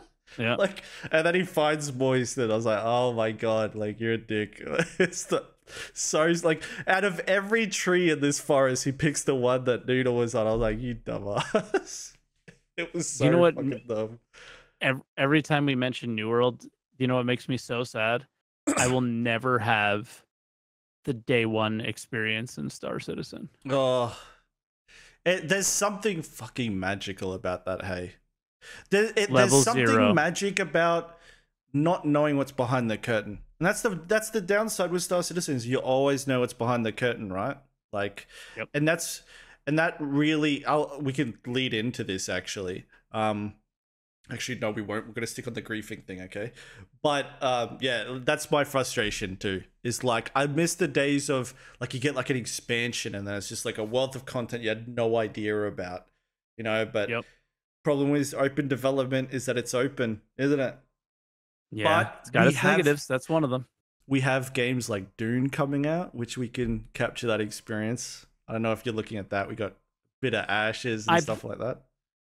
I am so not interested in Dune because of who's making it. Oh, only because you're of who's making it. jaded on those guys, right? You've on played Conan.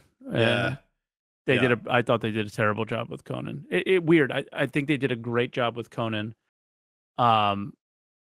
From a kind of like group up with my friends, like 5 of my friends in PvE. Yeah. But they're talking about making an MMO, and they didn't prove they can do it with Conan. So I don't think they can do it with.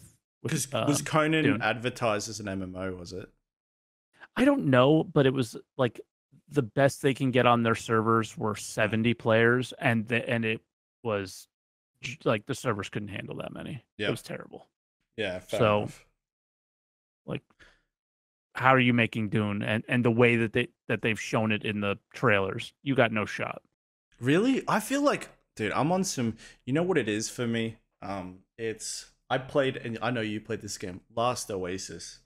Oasis. God, that game was almost perfect. It was the best 2 weeks I've had on the internet, Mike. Like, the first 2 weeks of that game coming out was the highlight 2 weeks of my entire gaming life. Like, it was. But if you're not part of a Zerg, good. It eventually dies with games like that, unfortunately. But it was amazing. At the 2 week mark, I remember they opened up the big servers. We sailed in there on our crawler and just got picked apart by like 50 dudes, and then that was it. Yep. That was Last Oasis done. Pack it up.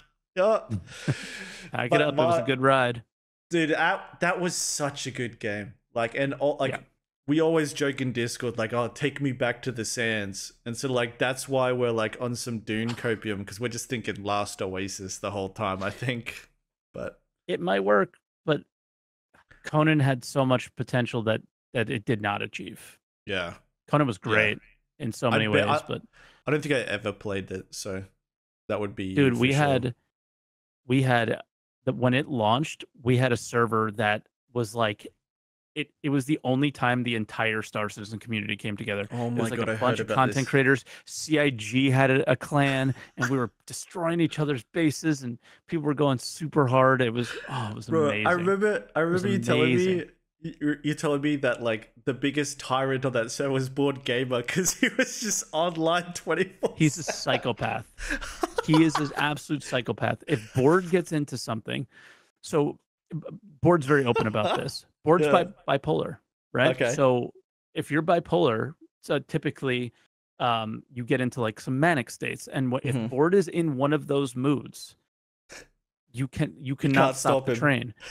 No, and somebody killed us in a I think in an unreasonable way, like when they offline raided. It was cringe, and like we're all kind of friends and we were all experiencing the game, and then they offline raided. It was like, damn, this is lame. So he went balls to the wall, and you can make a god. You could become a god in the game. and he became a giant squid and just literally squidding to the shit out of their base and just destroyed everything to the point where they had to quit. Oh, dude, imagine getting griefed out of a game like Board Gamer. Board Gamer is a sweat. Dude, you may not so assume he is by his content, but Board Gamer is a sweat. What a legend. Everything he does. And do you blame him for not sweating Star Citizen? No, you can't. I don't. Nah. Wait till he does. Yeah. Dude, imagine we're all, living in a Board Gamer ruled Stanton or, you might. System. You legitimately might. Yeah. Gosh, that is so good. Don't sleep on board, I'm telling you.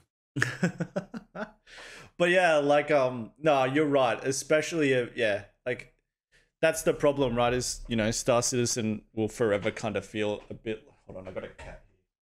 Will forever feel a bit like working, I guess, won't it? Especially when you're a content creator, that's the sad reality. It'd be nice to relive a second life where we weren't obsessed and had all the development under a microscope, and instead we could, come in at the 15-year mark and just enjoy it fresh. Gosh, imagine not having to have gone every through once it. In a while. Yeah. I can't wait to turn on my stream and not go, what am I going to talk about today? I can't wait to turn on my stream and go, I have 500 things to do. Mm-hmm. Which one do I want to do today? Right? Mm-hmm. It just won't. It'll be so different.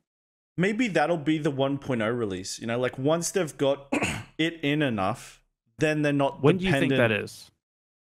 I don't know, man. Like I got roasted on a video because I'm under the assumption it would be sooner than later, like within a year. But bro, you're crazy. How? Yeah. I don't know. How? I don't know. Like, but it wasn't like, and go maybe I just download Evo now and go look at what's in there, and that was 6 months ago.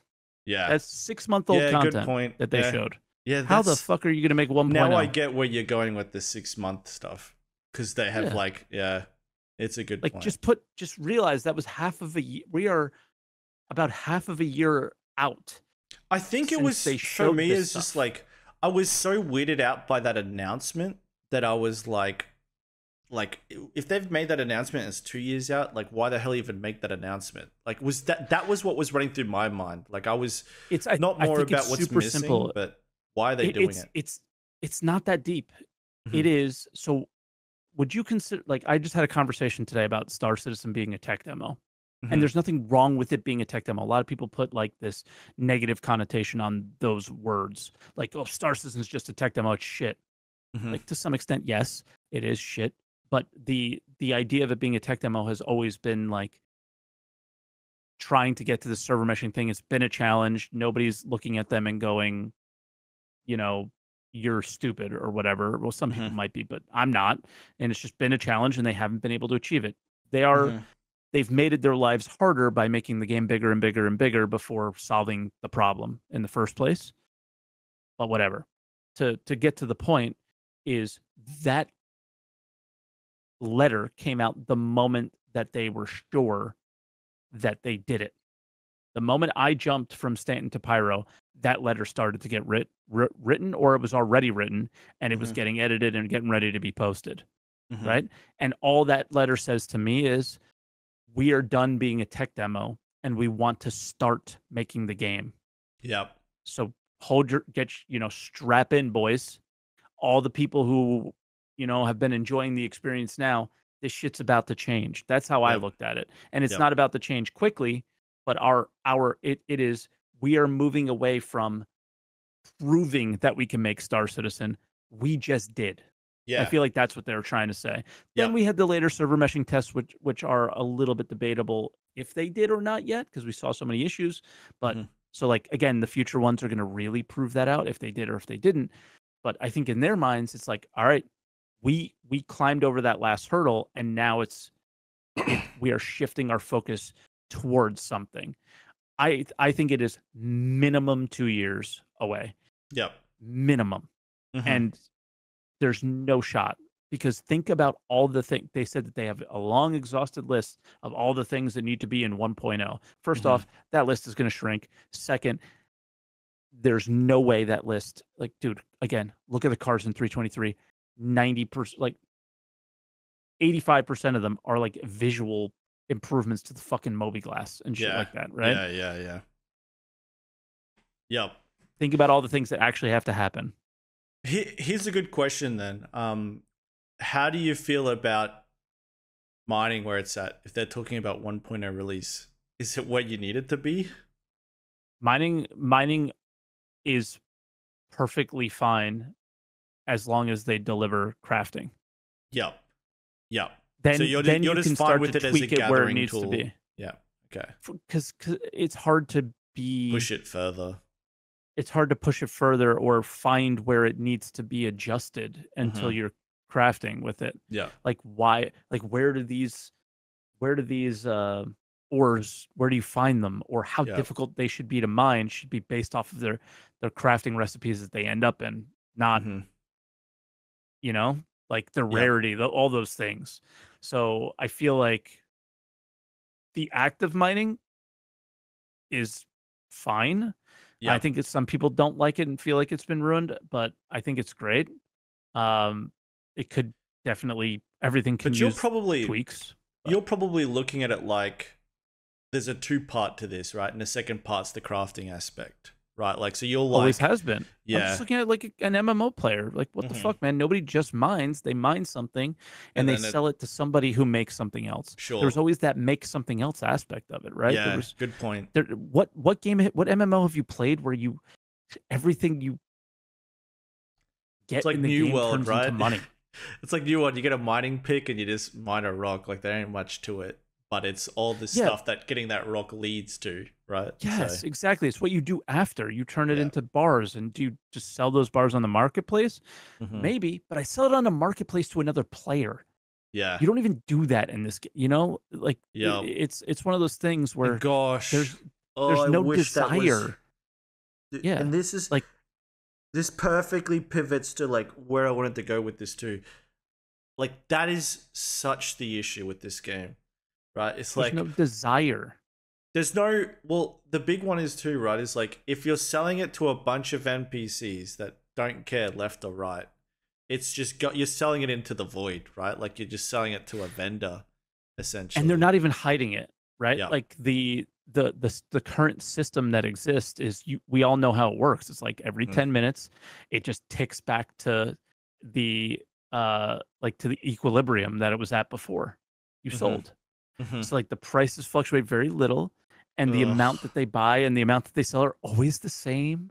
Right, and it's just like it's like an open book, and it's just boring.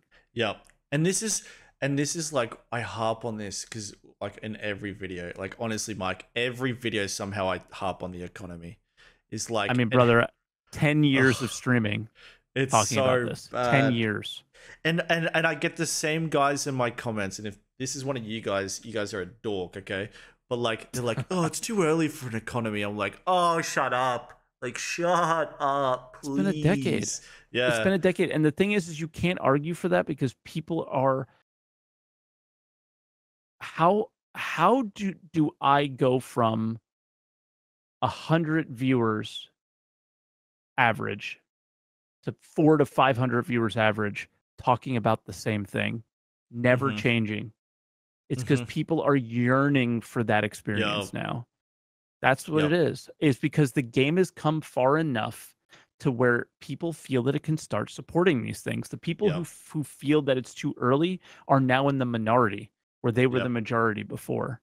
And I think CIG is recognizing that as well. Same thing with the letter. I think they're feeling that it's time to make the shift of like, we hit that hurdle. We're not letting Chris take it any further, and it's time to build within the framework content that we have now. Make it a game, because it just like it lacks a soul, you know. Like it's like 100%.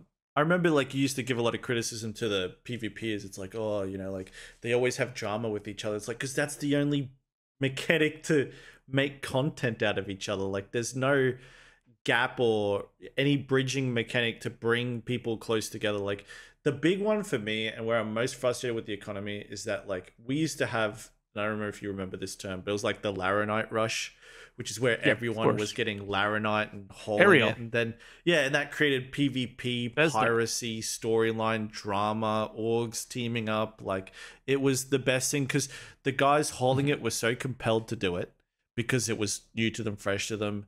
And it was a specific meta route, like, or a couple routes. And it was just such a hot spot, you know? And it's like and that's like my biggest disappointment with cargo hauling. It's like nowadays, and one of my guys was complaining about this in Discord today. You can get a reclaimer, you can fly out into the asteroid belt, get a random mission from the mission team, from a random ship that just magically appeared out of a hat. There was no story to this ship crashing. There's no nothing. It just spawned up an instance of a crashed ship.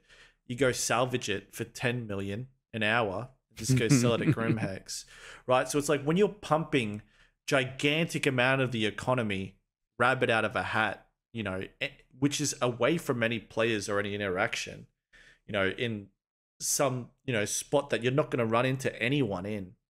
It's just like, it doesn't feel like they're taking the economy seriously at all at that point. Like, you'd expect if a tree that grows money spawned in an asteroid field, you'd expect it to be contested or to be shared or anything, right? And that's the problem, is like the ways to make money in this game are so random, and they're in these pockets of space that no one's going to go to. You know, like you can pull gigantic chunks of the economy out of nothing, and I just worry about that, right? Like, you would think that the most profitable would be the most dangerous or the most contested. You know, and that was what was so great about the Laranite rush. Everyone knew where it was. Everyone knew that that's where you went to gamble.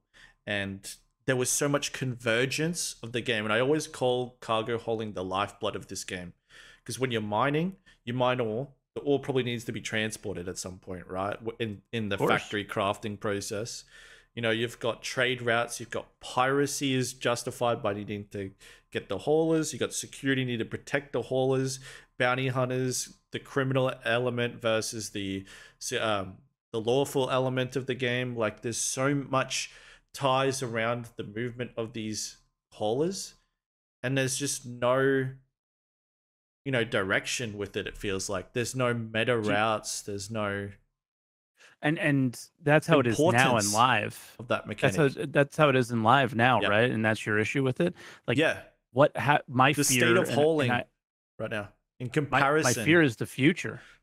So the future could be very similar in the sense of all the hauling is done via missions. And does that make the routes completely random? How's that going to be? What my hope is that, like, the most commonly run routes, or my hope, and this is again huffing some copium, my dream would be that certain sensical routes that players can learn that make sense. Like we know Hurston is a place that makes weapons. We know ArcCorp is a place that makes all sorts of ship components and engines, and Microtech makes certain things, right? And the demand for certain commodities at places like that, and more importantly, at the stations above them, at the cargo decks, being a thing. And maybe it makes sense that there's certain, like, the trade route between the Port Tressler on Microtech to Everus Harbor should be easy to contest. Like, it should be easy to interdict a player that is cargo hauling that route. And my hope is that a pirate could hit everybody. Or have to make the choice of, let me scan that ship, let it go, pay me 1,000, pay me 2,000, and we'll let you go. Right? I don't got time for you. Let him go. And then the big, you know, the gold one or the Lanternite ship comes, right? Like from the old days, and then you hit that one or something, right? Is that you're there. It's a route that's run often, and when they cross your path, you hit them. But the fear is the future might be like, well, what if the routes are completely random, similar to what happened with salvage? I remember Hannah from I don't know if she's still in Mongrel Squad or not, but like when mining was getting updated, is the where's everybody going to refine their material? And it's like wherever it doesn't matter anymore. Yeah, there's no right? best And place it to was go just to. like you could feel the Yeah. air just come out of her, because it was Yeah. like it doesn't matter. Yeah, like I was expecting like maybe like, this asteroid belt was like really good for Quantanium and then highly contested and stuff like that. And then it's like, but Quantanium's just evenly distributed across the entire moon, and then you could refine it at any Across outpost. the entire game. Yeah. All the valuable stuff worth mining is across the entire game. And that's why it needs crafting, because they're kind of just waiting. Because if you look, they give you the context clues with mining is that they have mentioned that the low end materials are going to be common and in nearly every crafting recipe or something like that. But those are not evenly distributed across the game. Those are in those pockets. Yep. So now you start paying attention to, well, all right, copper is really prevalent in Hurston, but it's really important for the crafting recipes over here. So I'm going to hit that route and go for that material. And, maybe one day, like, again, the game lacks so much soul without it. Like you said, like you went on this whole thing about, all right, we're going to have people covering, and they're going down doing these routes and all these people are working together, but nobody is very few people are going to do those things because the soul isn't there. Is like there's no like major necessity. goal that everybody's working together to achieve, which I think crafting is always, like you said, the lifeblood of the game is cargo hauling. Yes. But I think the heart cargo hauling's like the gathering for crafting. Yeah. It's like it's what pumps the blood. Yeah, hauling. Yeah, exactly. Yeah, the heart is the crafting. That's the destination that you're trying to haul all this cargo to. Yeah, and that was always my concern, right? Is everyone back in the day, when Tony Z did his presentations, they're like, "This is great. This is great." I sat there going, "This is horrible. Like we're stuffed." Like and my concern was always the percentages everyone gives, right? Which is the 9-to-1. 90-10. Yeah. Crazy that you just guessed that, right? But the 9-to-1 aspect ratio that everyone gives, it's like, if that's the case, then 90% is void. It's like 90% is behind closed curtains. And I worried that, Eve has captured the greatest economy in a game, and it's the one that you get the Kotaku articles about. It's the one that ends up in the news, on TV. It's the one where you get these crazy stories of betrayal and stuff happen. But when it's 9-to-1 NPC to player, it's like, what's interesting about that? Like what if you are I would argue a lot. Potentially a lot. And I would argue potentially a lot. And I am very much of the PvP risk and reward MMO style of game. Okay. Like I am a fan of that. So I don't want to get flamed in the comments for this, but it just really comes down to how well they decide to do this. Is it doesn't have to be. I just want to make sure I frame my thoughts correctly and don't look stupid here. The not having the risk be 100% from PvP or other players is a good thing. So the going to Pyro shouldn't just be risky because players can do whatever they want. Going to Pyro should be risky because the NPCs should also be so fucking sweaty because they're able to survive in a place like Pyro, right? So when you do come across an NPC, that shit should be just as dangerous and just as scary. So it's the definition of the system that defines the risk and reward, not what the players are capable of doing in those systems, right? And then the story comes down to, and where the soul of the game comes from is the stories that the people create in the games. And when you do come across players, what those experiences are like. And again, the soul has to come from giving reasons for players to interact with each other. I think they've tried with things like Jump Town, But I think what it really comes down to is going back to more like Eve style things of really meaningful territory to control, things that are worth fighting over, and those Yep. things have to be big and give big advantages and be crazy for the amount of people to come together I and think fight for a common goal, right? the answer for me was always like necessity, right? Like What do you necessity mean by that? being the answer to all problems, right? Like you got, for example, and this is like I use necessity and like a player-driven economy go hand in hand, and I say that because like, say for example, you're a piracy org that's operating in some system. Would use the Virgil system for example. Yeah, you need food and supplies shipped to you. You need fuel Mhm. shipped to you. You need to have, economy stuff like just UEC in general. Maybe ship components that are provided from more popular systems that aren't, a shell of a system like Virgil is, where it's just a ghost town. Like But you've got to bring in not stuff. to cut you off, but how disappointing was the Pyro preview when it's like, bro, I'm repairing, rearming, there's fucking stations Yeah, everywhere. too free, What is too this easy. shit? Yeah, exactly. Yeah, I wanted it to be Yeah. more of a sandbox, but instead it's got everything you need in it. Too much convenience. And Hopefully and that was that's just for the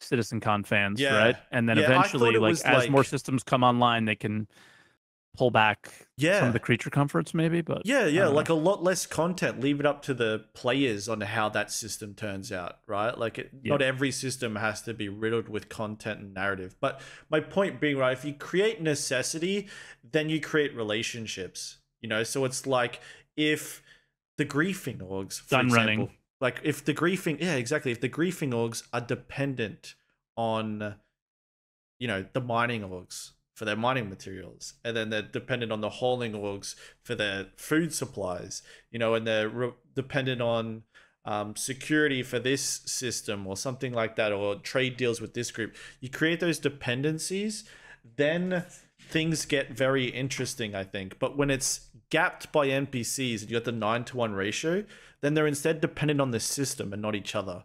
And like that for me is like, I don't know, it's just bland. It's not interesting. Nothing happens unexpected because you've only got 10% of room to play with, is the way I visualize that. And I just worry that when you don't have those dependencies, that it's like it's just stale because it's like your org is going to go mine and then you're selling it to a vendor, but instead of like, well, that's what. Let me stop you there because that's the key there. Is it's not the issue isn't the 9-to-1. It's that there's no necessity in the game and that everything is purchasable everywhere. Yes. Right. And we argued before that they did a good job with the weapons, we think, and then they didn't do much with anything else since then. But the 9-to-1 experience could just be, well, for every 9 players that are hanging out and going in and out of hangars at Hurston, one of them's a player and the rest make the game feel more alive. But that doesn't mean that the experiences that you have are always going to be a 9-to-1, or the NPCs are going to be enjoying the game more than I am. I don't think. More about, I think the real issue there is that the game is just everything is handed to you, and it's just, like the Quanta thing. Like it's like the outpost, for example. Say there's a ground outpost in which you're heavily reliant on getting fuel and rearming from. Well, that outpost, despite you maybe pirating people that come to it, doesn't matter because there's been 90% of Quanta, or there's been Quanta that behind closed doors have delivered fuel and rearming supplies to it the whole time, right? So it's like, even though you're there and you're having, I think you're misunderstanding it. Maybe I am. I think you are. I just worry that the economy is flowing and resources are moving around, but they're doing it so invisibly through this Quanta stuff. Whereas if it was player driven, you'd see the economy in front of you every time. It couldn't get around you, like. Once again, I am 100% for a player driven economy in Star Citizen. It would be a wonderful thing. Sure. But I challenge you to do a react of some of these old Quanta videos and really listen to what Tony says. And the background simulation informs what you see in front of you, and the probability volume thing. So if all of these things are happening around that one location that you want to lock down, then just like say it's like you're like a place where your org is living at, you know? Yes. Then theoretically, all of those NPCs that are in the background simulation, because you are in that probability volume, if they're going there to quote unquote try to even things out, they will jump into the area that you're in. And if it's a security one, then eventually you would get overwhelmed and taken over. Or you can keep bringing more and more and more of your friends and making it more and more difficult for the NPCs, and then whatever happens, happens. That's how I always viewed it, was this probability volume thing is what informed the player what they saw. And if nobody did anything, it prevented the economy from stagnating. Because that happens in player run economies too. So I always looked at it as like, there are some benefits to this system, but I way prefer Albion Online that, like, or Eve. Maybe like stagnation is what creates opportunity, you know, like, or something like that. Like that's like, you know, say no one's mining this ice from this ice belt in this system. So that creates opportunity. This org moves there. Well, this org now decides as a response to this opportunity presenting itself, now some story or narrative is happening over at that ice belt.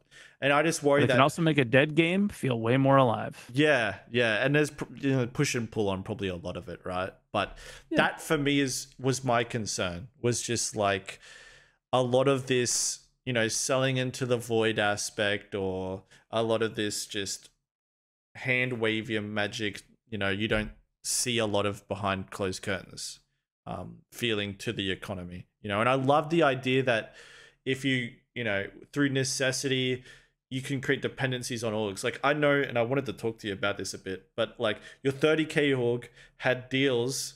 I don't know if some of them are private, some of them are public, but none of them are private. Okay, well, you had like some relationships for gun running and salvaging and mining with some prominent just PvP gun running, orgs. Really. Okay, well, with some PvP orgs though, right?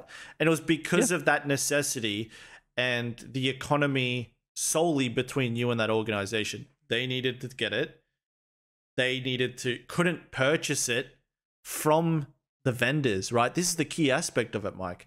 You couldn't get those guns from the vendors, but if you got those guns from the vendors, they wouldn't give a shit, would they? You wouldn't be worth the 500 USC you would have underpriced the vendors for. Guess what happened? What? That's exactly what happened. They sold the guns anyways, right? Or the guns came too easy, or what? Sorry? No, they ended up selling railguns at Invictus. Oh, right. And everybody who we were selling to bought 500-600 because they sold them for we were selling them for 200,000 each, and people were willing to buy them because of all the other problems with the economy and inflation that got created. So the nobody bought anymore, and it killed the whole thing. That is my biggest problem right there. That captures after the economy team came online. Ugh. And it's like, bro, do you guys know what you're doing? Yeah. Take things away. Don't give them to us. Yeah. Like, comfort is not a good thing. It just makes us lazy and bored, you know? Like, I want Pyro to be scavenging for things, you know? Like, yeah, and guess what was in Pyro? You could buy fucking railguns there. Convenience everywhere. Yeah, and it was like, I kind of am okay with that, because then what sort of interesting dynamic do you create from buying them in Pyro and bringing them to Stanton? But I think it was way better. It was way more of an MMO to grind. Yep. And find them on NPCs and find them in loot containers and do the grind. And it was so much more satisfying to build those relationships with people, because it turned into, we sold you railguns, but then when I got attacked, I would at that org, and they would, if they were online, they came to help, because the relationship was symbiotic in that way. Is they were always looking for fights, and we were out there. We had, we basically doubled the size of their org by being out there and occasionally getting attacked. So the opportunities on both sides were great. And it's just like, if you add a little friction to the game, all of a sudden players get way more resourceful. And you have people working together and not arguing on Spectrum about Oh my gosh, semantics yes. of whether, you know, Star Citizen is an alpha, a pre-alpha, or, you know, it's like nobody has time for that bullshit because they got to play. Yep. And that's what that's what I desperately crave, you know, is to watch like Same. SaltEMike's podcast about like, you know, their relationships that they've got with groups and their bad relationships they've got with others and whatever huge group and dealerships they've got, you know, are partners in and stuff like this, like real content. But I'm concerned with if it's NPCs you're selling everything to. Like if you're gun running for NPCs, if you're mining materials to craft these tools to sell them to these NPCs, it just, for me, it kills a lot of the story. And that's what I worry about, you know, is like, you play Tarkov. Is that, yeah, you play Tarkov for sure. And so if you make it make sense, or if at least you add a progression bar to that system of, sure, I'm grinding, I'm mining, I'm salvaging, I'm crafting, and then I'm selling the shit to the NPCs. What do I get from the NPCs? So now, you know, are you going to be willing to do that whole fucking loop of mining, refining, salvaging, refining, then crafting, and then selling to the NPCs? You don't want to do that shit. I'll do it. And then you're going to pay me for the components that were crafted by that NPC. Or that I earned the reputation for that you weren't willing to. So that friction is still there. So it can be an NPC that I interact with. But in the end, we interact with each other because of it. Right? As long as that bond is still there and there is a necessity, like you say, for you to have this quantum drive that this group makes, let's say, or for a better example, like shields or guns, because PvP. What if they make engineered components of some kind, to use an Elite Dangerous reference, but you don't want to go through the process to get those? Well, I'll do it, and then we'll sell them to you. And we need, that's how I always played MMOs. It needs to be a steady flow, right? Like I don't need you to just give us 20 shield generators and then you never talk to me again. Yeah, exactly. So that's why the components need to, like, you know, lose on death and stuff like that. Like, but yeah, like I hope that bond stays there and or gets growed upon. You know, I hope we need to lean on players and the community of the game, you know, for more aspects than just a few. Like I hope crafting isn't just 10 items. You know, I hope we're talking like, you know, hundreds and hundreds of different items, stuff like that. Like I hope that these dependencies go far beyond just, you know, maybe you can craft some good guns and some good shield gens and some armor sets, you know, like I hope they need to be incredibly meaningful experiences. I feel like, because that's the problem right now, right? Everyone just has too much money. There's nothing to go to it. Yeah. Like rep, crafting, all these things need to unlock experiences for players. I don't know if PvP is a unique thing where every experience is unique, right? So Jumptown's always been a pretty good example of that. Every time you go to Jumptown, it's always a little bit different. Sometimes they're conga lining, sometimes it's all out war. You never know what you're going to get. So PvPers are unique in that scenario of they don't have to worry about that as much because they're always unique. But the PvE or the more casual player is looking to constantly get a new experience or unlock something new and exciting, and the only way to do that is to grow in power or grow in power to be able to take on that raid that they were never able to do before, right? So like, I don't know, raiding a vandal system shouldn't be something that you could do on day one. It should take no matter what ships you start with, it should take components or things, you know, other things that unlock that experience for you that you have to work for in the game. Because I think both of us would agree that the day one experience in terms of ships is dead. That doesn't exist. But the day one experience in terms of on day one, all content shouldn't be unlocked for players.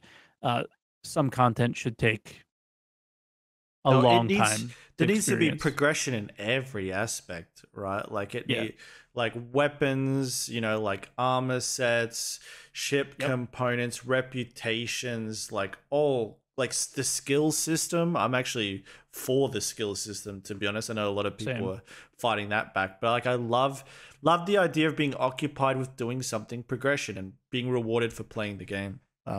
Ships can't be the end all be all, because otherwise it's just NFTs. This actually will pivot great. We can start to wrap things up, but you know, we talked about the economy. How about, and you know I'm very interested in this. You know I'm very interested in this. How's 30K Inc. going? How's things? Oh shit. I guess with Overdrive, we've been playing together a little bit more.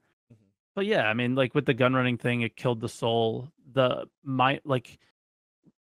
whole economy has been ruined with the salvage thing. So we were so excited to get in and play together every Saturday. We were getting in and doing salvaging and trying to add our own little friction to it to make it more interesting, but also, you know, figuring out how to work together. And we were working with like Space Cutlets org and other orgs and stuff like that. And it was so super fun. But then when everything started to be like, all right, well, everybody's got 100 million, like go to Wake of Disaster, it's a 40 million credit run. It's like, you know, and that's got like stupid. And I'll tell you what, like, it's the biggest concern of mine, man, is this economy and the people that are like recklessly making decisions on like insane amounts of like, remember Ghost Hollow? Ghost Hollow came out, it was great. How irrelevant is Ghost Hollow now? Like it is barely worth it literally the time prints it takes money to jump and nobody goes. No one goes. Yeah, it's money growing on trees and no one goes, because what happens? Wake, you know, spawns and is worth a week of it. You know, like it's insane. Like that balancing, like it does. If you have a mission to go jump in the middle of Narnia, you know, and it's not contested and people don't know about it, though they do know about it through Wake, right? It's a shared mission, so it's public. But, you know, like I want, like contested, difficult content to be the reward, not, you know, middle of nowhere to even be anywhere close to as valuable as, you know, some of the profit margins that this game, like that's the big one. And then there's no maintenance cost, there's no upkeep with anything in this game. And no, and even with the gun running stuff, it became such a pain in the ass to the point where like I couldn't even really be involved in it as much because only one person could. So like only one person can really hold all the guns, because if 10 of the railguns are on my account and 10 of the railguns are on yours, but you live in Australia and I live in America, how the fuck do we get the 20 together to give to one person? Yeah, we gotta be online at the same time. You know what I mean? And it became this whole thing. Like, so I think we were a bit ahead of ourselves, similar to probably the way that I felt you were about like the post you made, right? Yep. But we made it work because we had another org that was willing to like buy into faking it with us. Yep. Right? Which was like Cutlet's org is we were willing to fake it enough to make it interesting for ourselves. But then even then it became so easy that it just got boring. I mean, there was during the like first parts of the cargo updates where people like the gold rush at like SMO 10 and SMO 18 on Microtech, every 5 minutes our Discord was getting pinged, got another hit, and it was just our guys. It was a small group of people, like maybe 10, 12 people maximum, but we were on, like online around the clock moving boxes for this piracy org, right? And sharing 50-50, just sharing in the profits. And it was just infinitely a better experience than I ever had. And then they got to the point where it was like, all right, well, money isn't that useful anymore. This is it. So then they went, all right, pay us in guns. So we'll buy, you give us this many rail guns and you keep all of the profit from the hits until you hit the threshold of us paying for the guns. So then it became even more interesting from that standpoint, because then we had to go farm the guns and move the boxes. But then it's so good. Then they killed that. So it was like we were so symbiotic and it made sense. I tried to get us to do it a little bit, but it just never came to fruition. And we have such a good system on our Discord as well, is like each org has their own section of the Discord and their own role. So and then you make our the deals org within it. Yeah, it has all of it. Our org can see everything. But if you You're on like the partnered with interface. us, Yeah. you would only see your section of the Discord, and you would only interface with us. Oh man, through it's that. so good. See, this So is so... you won't know who I'm dealing with. You won't know that I'm dealing with Cutlet. Yeah. But and then the, like, you've ever watched Daisy YouTube videos? This is like, because like you talk about Eve and like the articles and stuff and how cool that would be. I look back at this one Daisy YouTube video. It's so fucking stupid, but it is so good. This guy was running a taxi service. So you know how in Daisy you spawn on the coast, but all the action is up in the north? This dude ran a taxi service that would pick people up from the coast and drive them to the north so they can get gear and everything, right? So you avoid the whole running and all the bullshit. Making millions of rubles in the game or whatever. And he partnered with a specific clan that was like really, really powerful, the best PvPers. And then another clan came to him and said, we want you to backstab. Because what they started doing is they were actually cargo hauling like guns and stuff like that for them too. So another clan comes to them and is like, we want you to backstab this guy. And they're like, all right. And the whole thing of like the YouTube video was they agreed to backstab the guy who they'd been working with forever. But they didn't tell the viewer that in reality, they told the guy that this company came to them and said, we want you to backstab them. So then they reverse backstabbed. You know what I mean? So it's like, yes, I'll send you the video. It's from this guy called JLK. It's one of the best YouTube videos, gaming YouTube videos I've ever watched in my entire life. And I just, the ability to do something like that would be so cool. I tried to do it with two different orgs. Of one was a non-piracy org and another one was to like get the non-piracy org to buy guns from us, but to have one of the piracy orgs that I worked with jump the whole thing and we split the profits. You get your guns back. Yeah, exactly. And it just never like came to fruition or whatever. But like that possibility is something that could happen. It's so frustrating that we get glimpses of like how good it could be. Exactly. But it's only ever glimpses. And then they kill it. Yeah. That's the thing. Is CIG is the one that kills it. Yep. It's not us. It's decisions that they make. Way too much people having fun with this Laranite stuff. Like, yoink, let's spread it out. We got to stop this. Let's stop that. Like what? Like, oh, Jumptown? Let's make 35 different drug labs. Yeah. You can't hold just one. Yeah. You know? And it was just like, okay, guys. Yeah. It's exhausting. It's like the community finds something by accident and they have so much fun with it and then it gets killed. But yeah, like I really want what you described to be the norm. Like with everything, you know, like with mining, with cargo haulings, food supplies, medical supplies, like not just wet gun running and mining, like just a wealth of things, you know, like a whole web of orgs interacting with each other based off dependencies, you know. And I just worry that, you know, the NPC side of that could kill a lot of that web, you know, that interconnections between all these orgs and stuff like that. Like I love that idea of people having unique relationships. Like you go into an org, you've got good and bad relationships. It's like a faction, you know.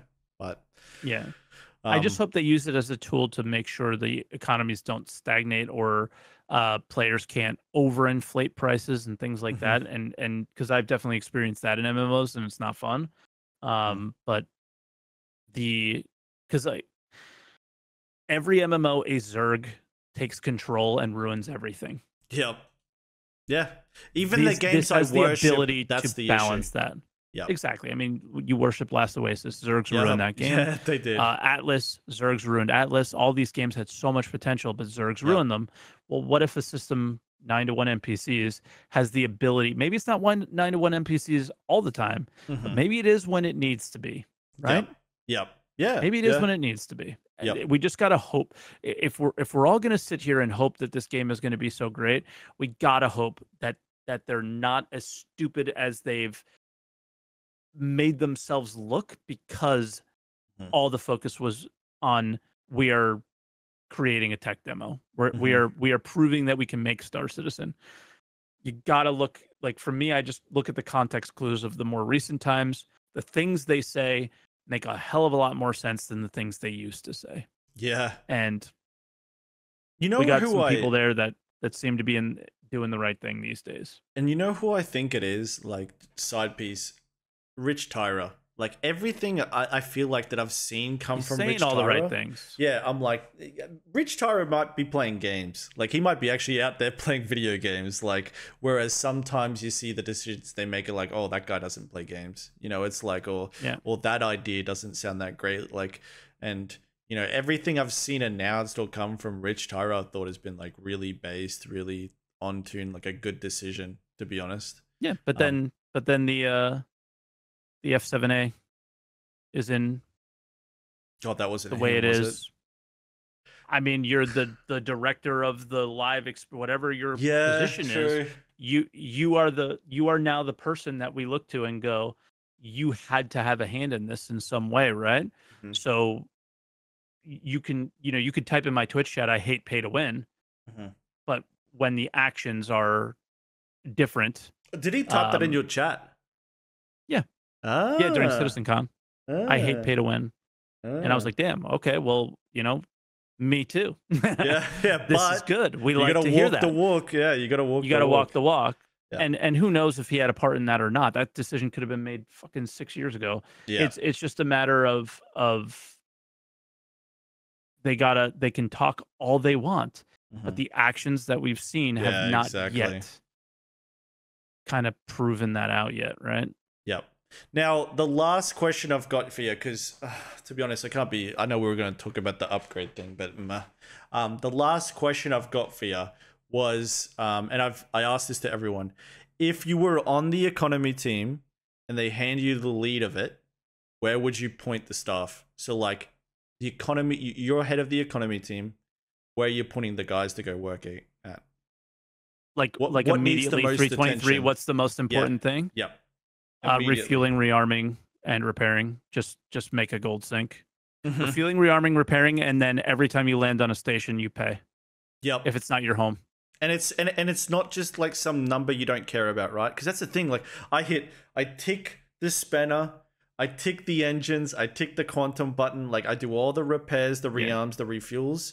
I never have even looked at that number. I wouldn't be able to tell you what that average number is. Yeah, the first thing I would do is add gold sinks and not really be concerned about the balance of the economy yet, because there are no gold sinks. So we need to make them, and then you can do the balancing you want after. I think their goal was to be like, all right, well, there's a lot of things that people are playing, and I'm totally fine with this. There's a lot of things that people are playing now. They're all fucked. We need to go through that list and clean them up. Like I have some numbers from Evo that almost everything is exactly the same as live, but RMC and construction materials, the most egregious ones, RMC went from 13,000 to 10,000 per SEU, which is not a big jump, but it's also a very time consuming and kind of a pain in the ass to extract. Then the construction materials, which was the most problematic, went from 6K to 3K per SEU. So it got cut in half, but 10 million an hour cut in half is still too much. So which is good. Is in Evo, we don't know. So you're saying final that numbers salvaging got nerfed a bit, and that might bring some more competition with like mining and hauling, right? Like that's but it's all broken still. Like so much. I feel like we need to go back to the old days of like. It was a big deal if you made 100,000 an hour, right? Like that was like the best way, you know. And then they're talking about they did raise the prices of all the ships in the PTU, as far as I'm aware. It's super broken buying and stuff. There's like so many broken things, but why not nerf the why earning? Not lower? Like nerf the earning of it. You know, like that's the root cause for the issue. To be fair, a lot of ship prices needed to change, and I think you'd be behind this too. Is like things like the Gladius, things like the Saber, like military grade ships being way more expensive, but hopefully coming with better components, right? Being a thing to go along with that. So it's not just the monetary economy change. It also needs to be the flight team and what they decide is a default loadout to these vehicles or whatever. But it's hard to say what they've done yet.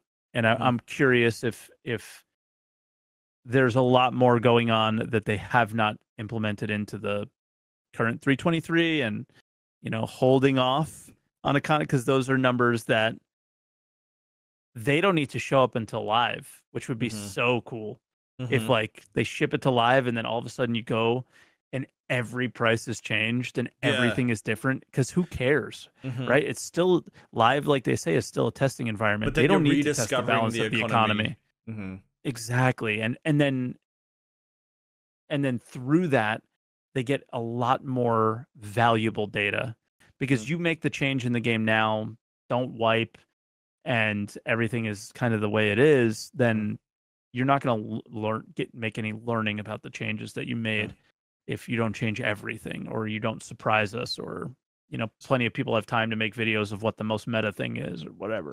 So you would focus on the base pillars of upkeep, which is for the ships, maintaining your ships. I would too. I mean, the way you asked the question, yes, like the very first thing I would do is be like, that's the most obvious one, right? Because it is. It's just a number. None of us care. Like, it's more of a hassle to open up the mobiGlas LAN and click the buttons than it is.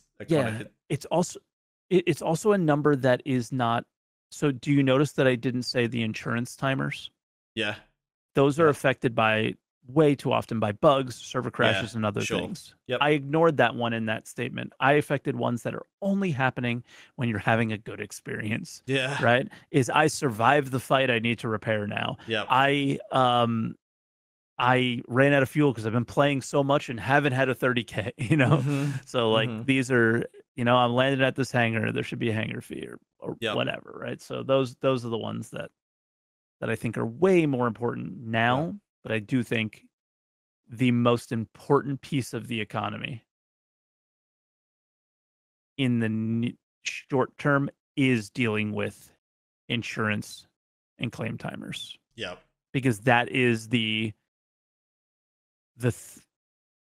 most abused feature currently, and that creates the lack of risk and reward for every side of the equation, not just casual players, but PvPers don't share that same. You want your heart to pound too if you have a chance to die, right? I don't want to lose. I want lose to suck. I want losing to suck. Yep. Yeah, like absolutely. You're so right with that. Like the claiming of your ship's like what, 3,000 right now? It's nothing, and it's like 5 minutes. And the biggest pain is waiting. Yep. What the fuck is that? Yep. I like the idea. It's like, okay, that ship's now out of reach for the next couple of days, but again, 30Ks, random invisible asteroids, we can't have that yet. Solved. Yeah, exactly. Exactly. But like a necessity to have like 3 sabers because 2 are on an insurance claim for that week and stuff like that. Like just reason for depth. 100%. But no, I liked the answer to that. I'd also say, I remember you and me were tied to this. We'll wrap it up with this. Remember how disappointing the price commodity alerts ended up being? Remember we were like, oh man, this is it. This is going to be great. Like this has so much potential. Didn't it? Like that. Never used it. It could have been the best thing that an economy has ever looked like in Star Citizen. Oh, this one's spiking. Let's head all over there. That's the new scenery for the next week, and instead just zilch. Just nothing to it. And it's not even the next week. It's every hour. Yeah. And it barely budges in any direction worth even looking at. It's just an annoying notification. And it's got the potential to be the biggest economy incentive they've made in the game yet. Ugh. I was so excited about that. If I had one question to ask Tony Z, I think I would use it on that. It'd just be like, why didn't? Because I know I believe that was a part of Quanta and these things that they were like integrating in. And that was my concern with it, right? It was like what? Like, because it barely did anything. I was like, if this is any Quanta in action, it ain't doing nothing. Like if it is actually self-adjusting based off the economy right now, it ain't adjusting to anything interesting. Well, that's my problem with Quanta, right? I want to loop back around, but it swings so little because they didn't want it to swing in huge directions for some reason. And that's the issue for me. It's like I want the economy to fluctuate a bit more. You know, not too much, not to the point where it's gate kept at all or anything like that, or it becomes stagnant, but for it to really fluctuate and create interesting narratives that unfold. Like, you know, everyone's at, you know, Walla this week because of this, you know, and then that now moves over the Grim Hex mining in the asteroid belt because there's a necessity. Yeah, and it doesn't have to be. It doesn't have to be the Tony Z dynamic economy right away. It can just be kind of random, and or you can like watch it grow over time. Like one day I do want it to be a situation where like Crusader L1 is a very popular mining outpost, let's say, or refinery, right? But what if not enough starfarers who are extracting fuel from somewhere what if they're not delivering enough quantum fuel to that location? Then the price of repair, refuel, rearm goes way up, or maybe you just won't be able to refuel there for a period of time, right? Yeah. And like then all of a sudden the commodity price alert goes off. Quantum fuel to Crusader L1. Bang. Oh man. You know what I mean? Gosh. And then couldn't it be? Then it could be so special. Yeah, the pirates are going to all the hotspots where the starfarers scoop fuel, and then they're also, you know, right outside of Crusader L1 with all the fucking interdiction bubbles trying to catch people. There's a necessity for security and the lawful. Like, it's just everyone gets pulled along, you know. It's so... I love the idea of that. Yep. One. Ugh. One small change. It's not small in a coding example, most likely, but from a... You were almost there, is what it felt like. Yeah, to you us. were so close to the finishing line. Yeah, and it was so long ago, and it's. I'd be curious if it even gets looked at, you know, like at all, like if it just got planted in and then forgotten about. You know, it's sad. Certainly not now. Yep. But no, I love, dude. This was juicy. Yeah, I had a lot of fun with this, Mike. This was good. I really like talking economy with you too. Like, yeah, I love talking about just what makes me fall in love with games. Yep. And there's no reason why I can't.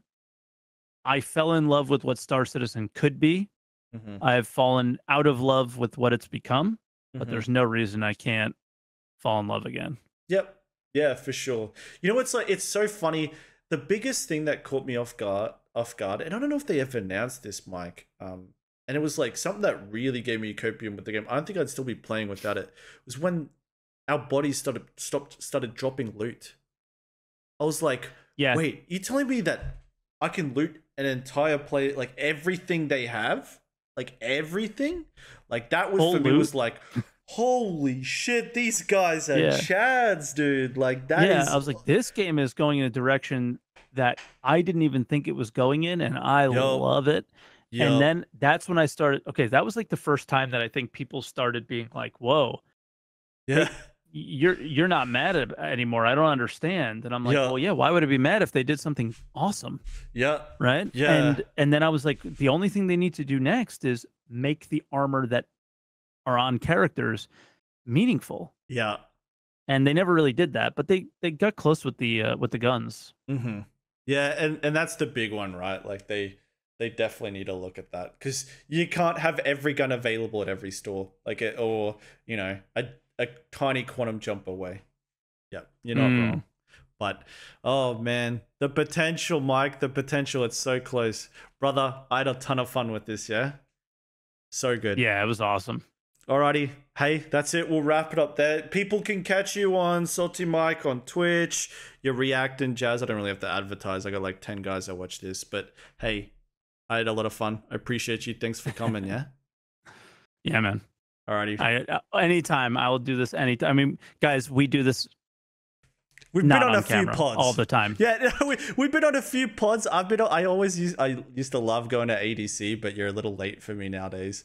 But used to always do ADCs with you. But yeah, this it's funny because I say this with Burks when I did him too. I was like, this is just us on Discord. Like you and me would do this at least 2-3 times a week, you know, for a lot of time. So yeah. No. Yeah. Well, here's to hoping 323 is the first step to it getting better, and this economy team's implementation. Hopefully, they're on the right path and start really tuning up some stuff. Yeah.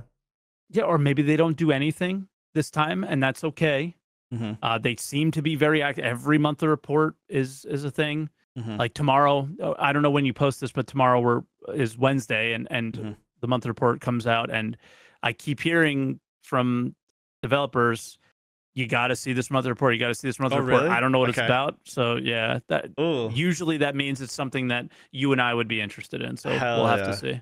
Okay. They're not saying what it is, but they're just like, you're going to want to see this. Like, okay. There we go. Because you and me, we want very much the same thing, I think. Like, it's... And if we ever, confuse ourselves, we've got confused in the details of it. So, yeah, dude. Yeah. Hell yeah. Looking forward to it. Alrighty, brother. I'll catch you, and we'll get into some master modes training here soon, yeah? Yes. Needs to. Yeah. I can't be getting knocked out in round 1 of whatever this is. They're gonna put me and you up against each other. Me as aspiring. It is what creator. It is then. It'll be what it'll be then. But hopefully, I can survive at least one round. As long as Burks doesn't make it, okay. We gotta knock him out early. True. Alrighty, dude. GG's. Yeah, I'm gonna hit the stop record button. Appreciate you again. Alrighty. Of course.